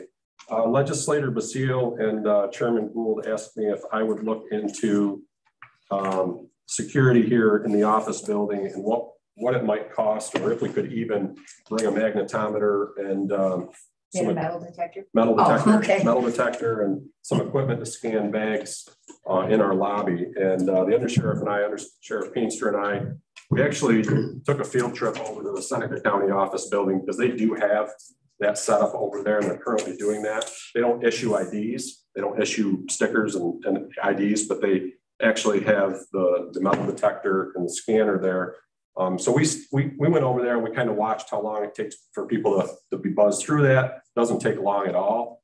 And we actually have plenty of room in our lobby to set up exactly as they have over there. And it's my opinion that I think we're much safer if we're scanning people through those, making sure they don't have weapons on them when they come in, and just issuing a sticker and a tag and not knowing what somebody's carrying. So I was asked if I would look into that. I brought some pricing just to give you a general idea of what it would cost for the equipment.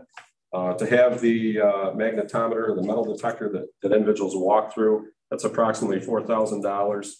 And the scanner for bags, for purses or whatever, we would have to run through that scanner. That would be about $25,000. So you'd be looking probably, by the time we've got some of the tables and other smaller items that we would need, like baskets and some of the equipment, probably looking somewhere in the range of like 30 to 35,000 for the equipment.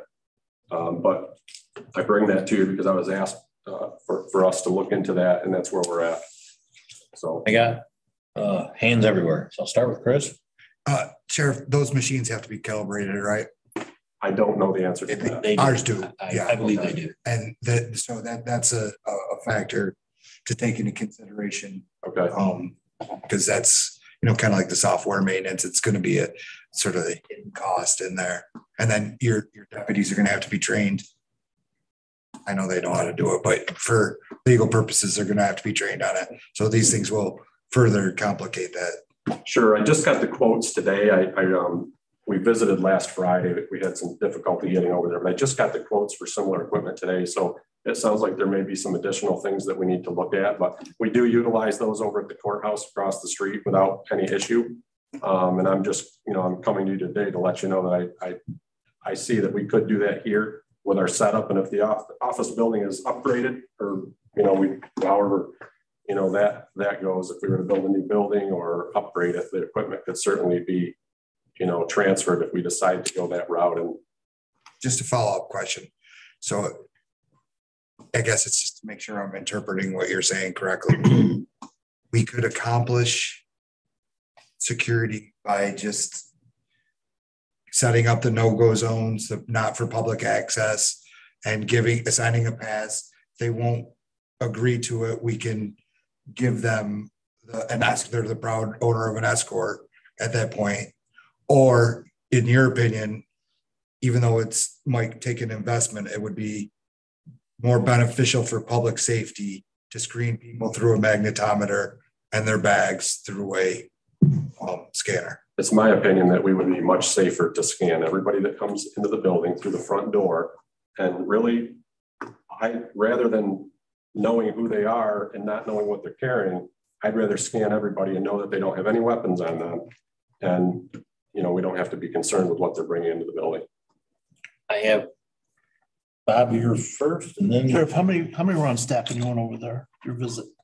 There was one full-time deputy sheriff. They actually don't have special patrol officers over there in the office building. They had one full-time deputy sheriff who was there about half the time that I was there. And then a part-time deputy sheriff came a little bit later. So they have less traffic than we do, obviously. Seneca County is a smaller county, but that would easily be accomplished with, 3 part-time deputies. But the one full-time patrol deputy was, he was just running people through as they were, no issues. So one of the things that he told us was, so many people in your community get used to that it just kind of flows on its own after, everybody figures it out. They're not walking in with things because they know that they're going to have to go through a magnetometer. Mm-hmm. So most people are coming in, their bags are going through, and they're walking through with no issue because they've been through it before and they know the drill. Yeah. I would imagine, if they do this and initially there'd be a learning curve for not just our staff, but for the public. But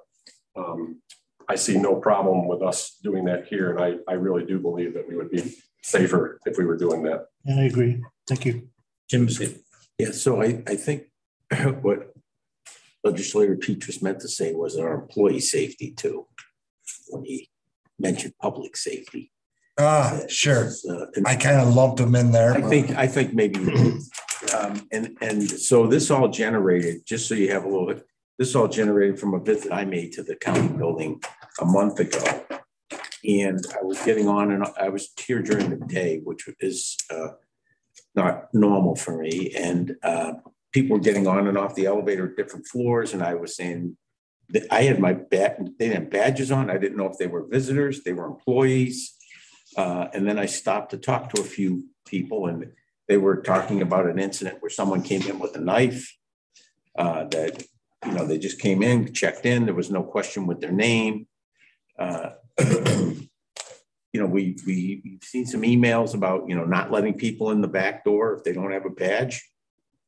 You know, I think for our employees, it's important, and for the general public, until at some point we have a system that only allows people to access certain floors. We have, you know, some of our health services in this building. So, and security needs to be a big part of the planning, the new planning for the new building. I think it's an initiative that I've asked the sheriff to look into, and the chair, Mr. Gould, has been promoting it through emails and stuff, ways to step their game up. So, I'd like to consider it, and how we fund it is another discussion. I absolutely agree with the sheriff and Jim, and hopefully everybody here. It is the safest way in the world to do this. Our employees deserve this. Everybody deserves this. We can do it, and we can do it. So I'm asking for your support for this. Where we'll get the money, we'll talk about that later, but it's not that much money. We need to do something. We had an incident just last week, another one. So we need to do something to protect everybody here. And that's the best way to do it. So, Sheriff, whatever you need from me, you got. Well, I'm happy to dive a little deeper into the reoccurring costs. If there's going to be calibration or yearly service fees with the equipment, yes, I can dive deeper into that and bring that back. Whatever you want me to. I just want to be clear. I don't think that should prohibit us from going down this road. No, but I think that's a good point, that, you know, we're just getting into finding out what the cost of the equipment is. And we should know about calibration and training and stuff. Yeah. But I can tell you, we can absolutely do it with the footprint here. We have plenty of room in our lobby. We can do this. Right. This is a little off topic, but associated with safety. I was here a couple of months ago and I went to the third floor, which is pretty, you know, there's tough business that goes on there. And so when I exited, I was in the elevator with a man who was clearly absolutely drunk, like out of his mind. And I felt very unsafe in the elevator with him. And he was, you know, kind of waving all over the place, talking crazily to me, you know, and I had watched him work with the staff behind the glass window. And you know, they had a very difficult time with him because, of course, at that state of alcohol use, he wasn't able to make sense of anything he needed to respond to. Is there a way that your deputies, when this was clear, but they noticed that kind of alcohol, could they have a breathalyzer available and not allow entry for the safety of the folks who are going to have to deal with them while they're here? Yeah, I mean, not just due to the fact that there's alcohol on their breath. I mean, if they're exhibiting some sign that would make us think they're a security risk, sure. But I don't think just because there's alcohol in their breath. But I do know that right now, if somebody comes in and they're not acting right, you know, people can't be denied services, right. But we can deny them access to the other floors. There are times where they will call DSS down to meet them on the first floor. And that might have been a situation where maybe they should have taken him aside and called upstairs and said somebody needs to come down here and meet him. And, you know, I'm not familiar with the situation, so I can't really speak to it, but that's what's supposed to happen. And that does happen quite frequently. If somebody comes in and they clearly just shouldn't be wandering around the building, we're calling and having them come downstairs. But if an incident like that presents itself, we should know about it. Certainly let us know, and we'll, you know, try to do better in that situation next time. Last question. Yes, sir. Or last statement, I guess. When we talk to you guys on the 28th about the building project, that will be talked about. Our future and our hope of the future. Everybody stays on the first floor, that's not an employee. No one enters the second floor or above. They all stay on the first floor. We'll have rooms to interview, social services, whatever. Nobody goes past the first floor unless they're an employee here. That's the hope of the new building. Just so, and we'll talk about it. So I just wanted everybody to get that information out to everybody. Can you legally do that? The county has behavioral policies in place. Yeah. I know, but I'm just saying if it's not, I mean, that would be like saying the other 5 floors are all. They'll have access to ever what they need, Andy. It's just our people will come down to the first floor. And then take them up? No, well, if they deem fit, yeah, as long as they're with somebody. But if they think that they're going to be in trouble, there'll be interview rooms to interview downstairs. Same way with the clerk's office, that'll be on the first floor. Everything that's needed as far as interviewing civilians, citizens, will be on the first floor. That's what we're hoping. I mean, it's going to be up to this group, but that's what we're hoping. That's part of the design. All right. Anything else for GPS? I'll entertain a motion. So moved. Great job, Brian. Thank you. Riley. Thanks, man. Thanks. I love that today. It's not something awful. See y'all later.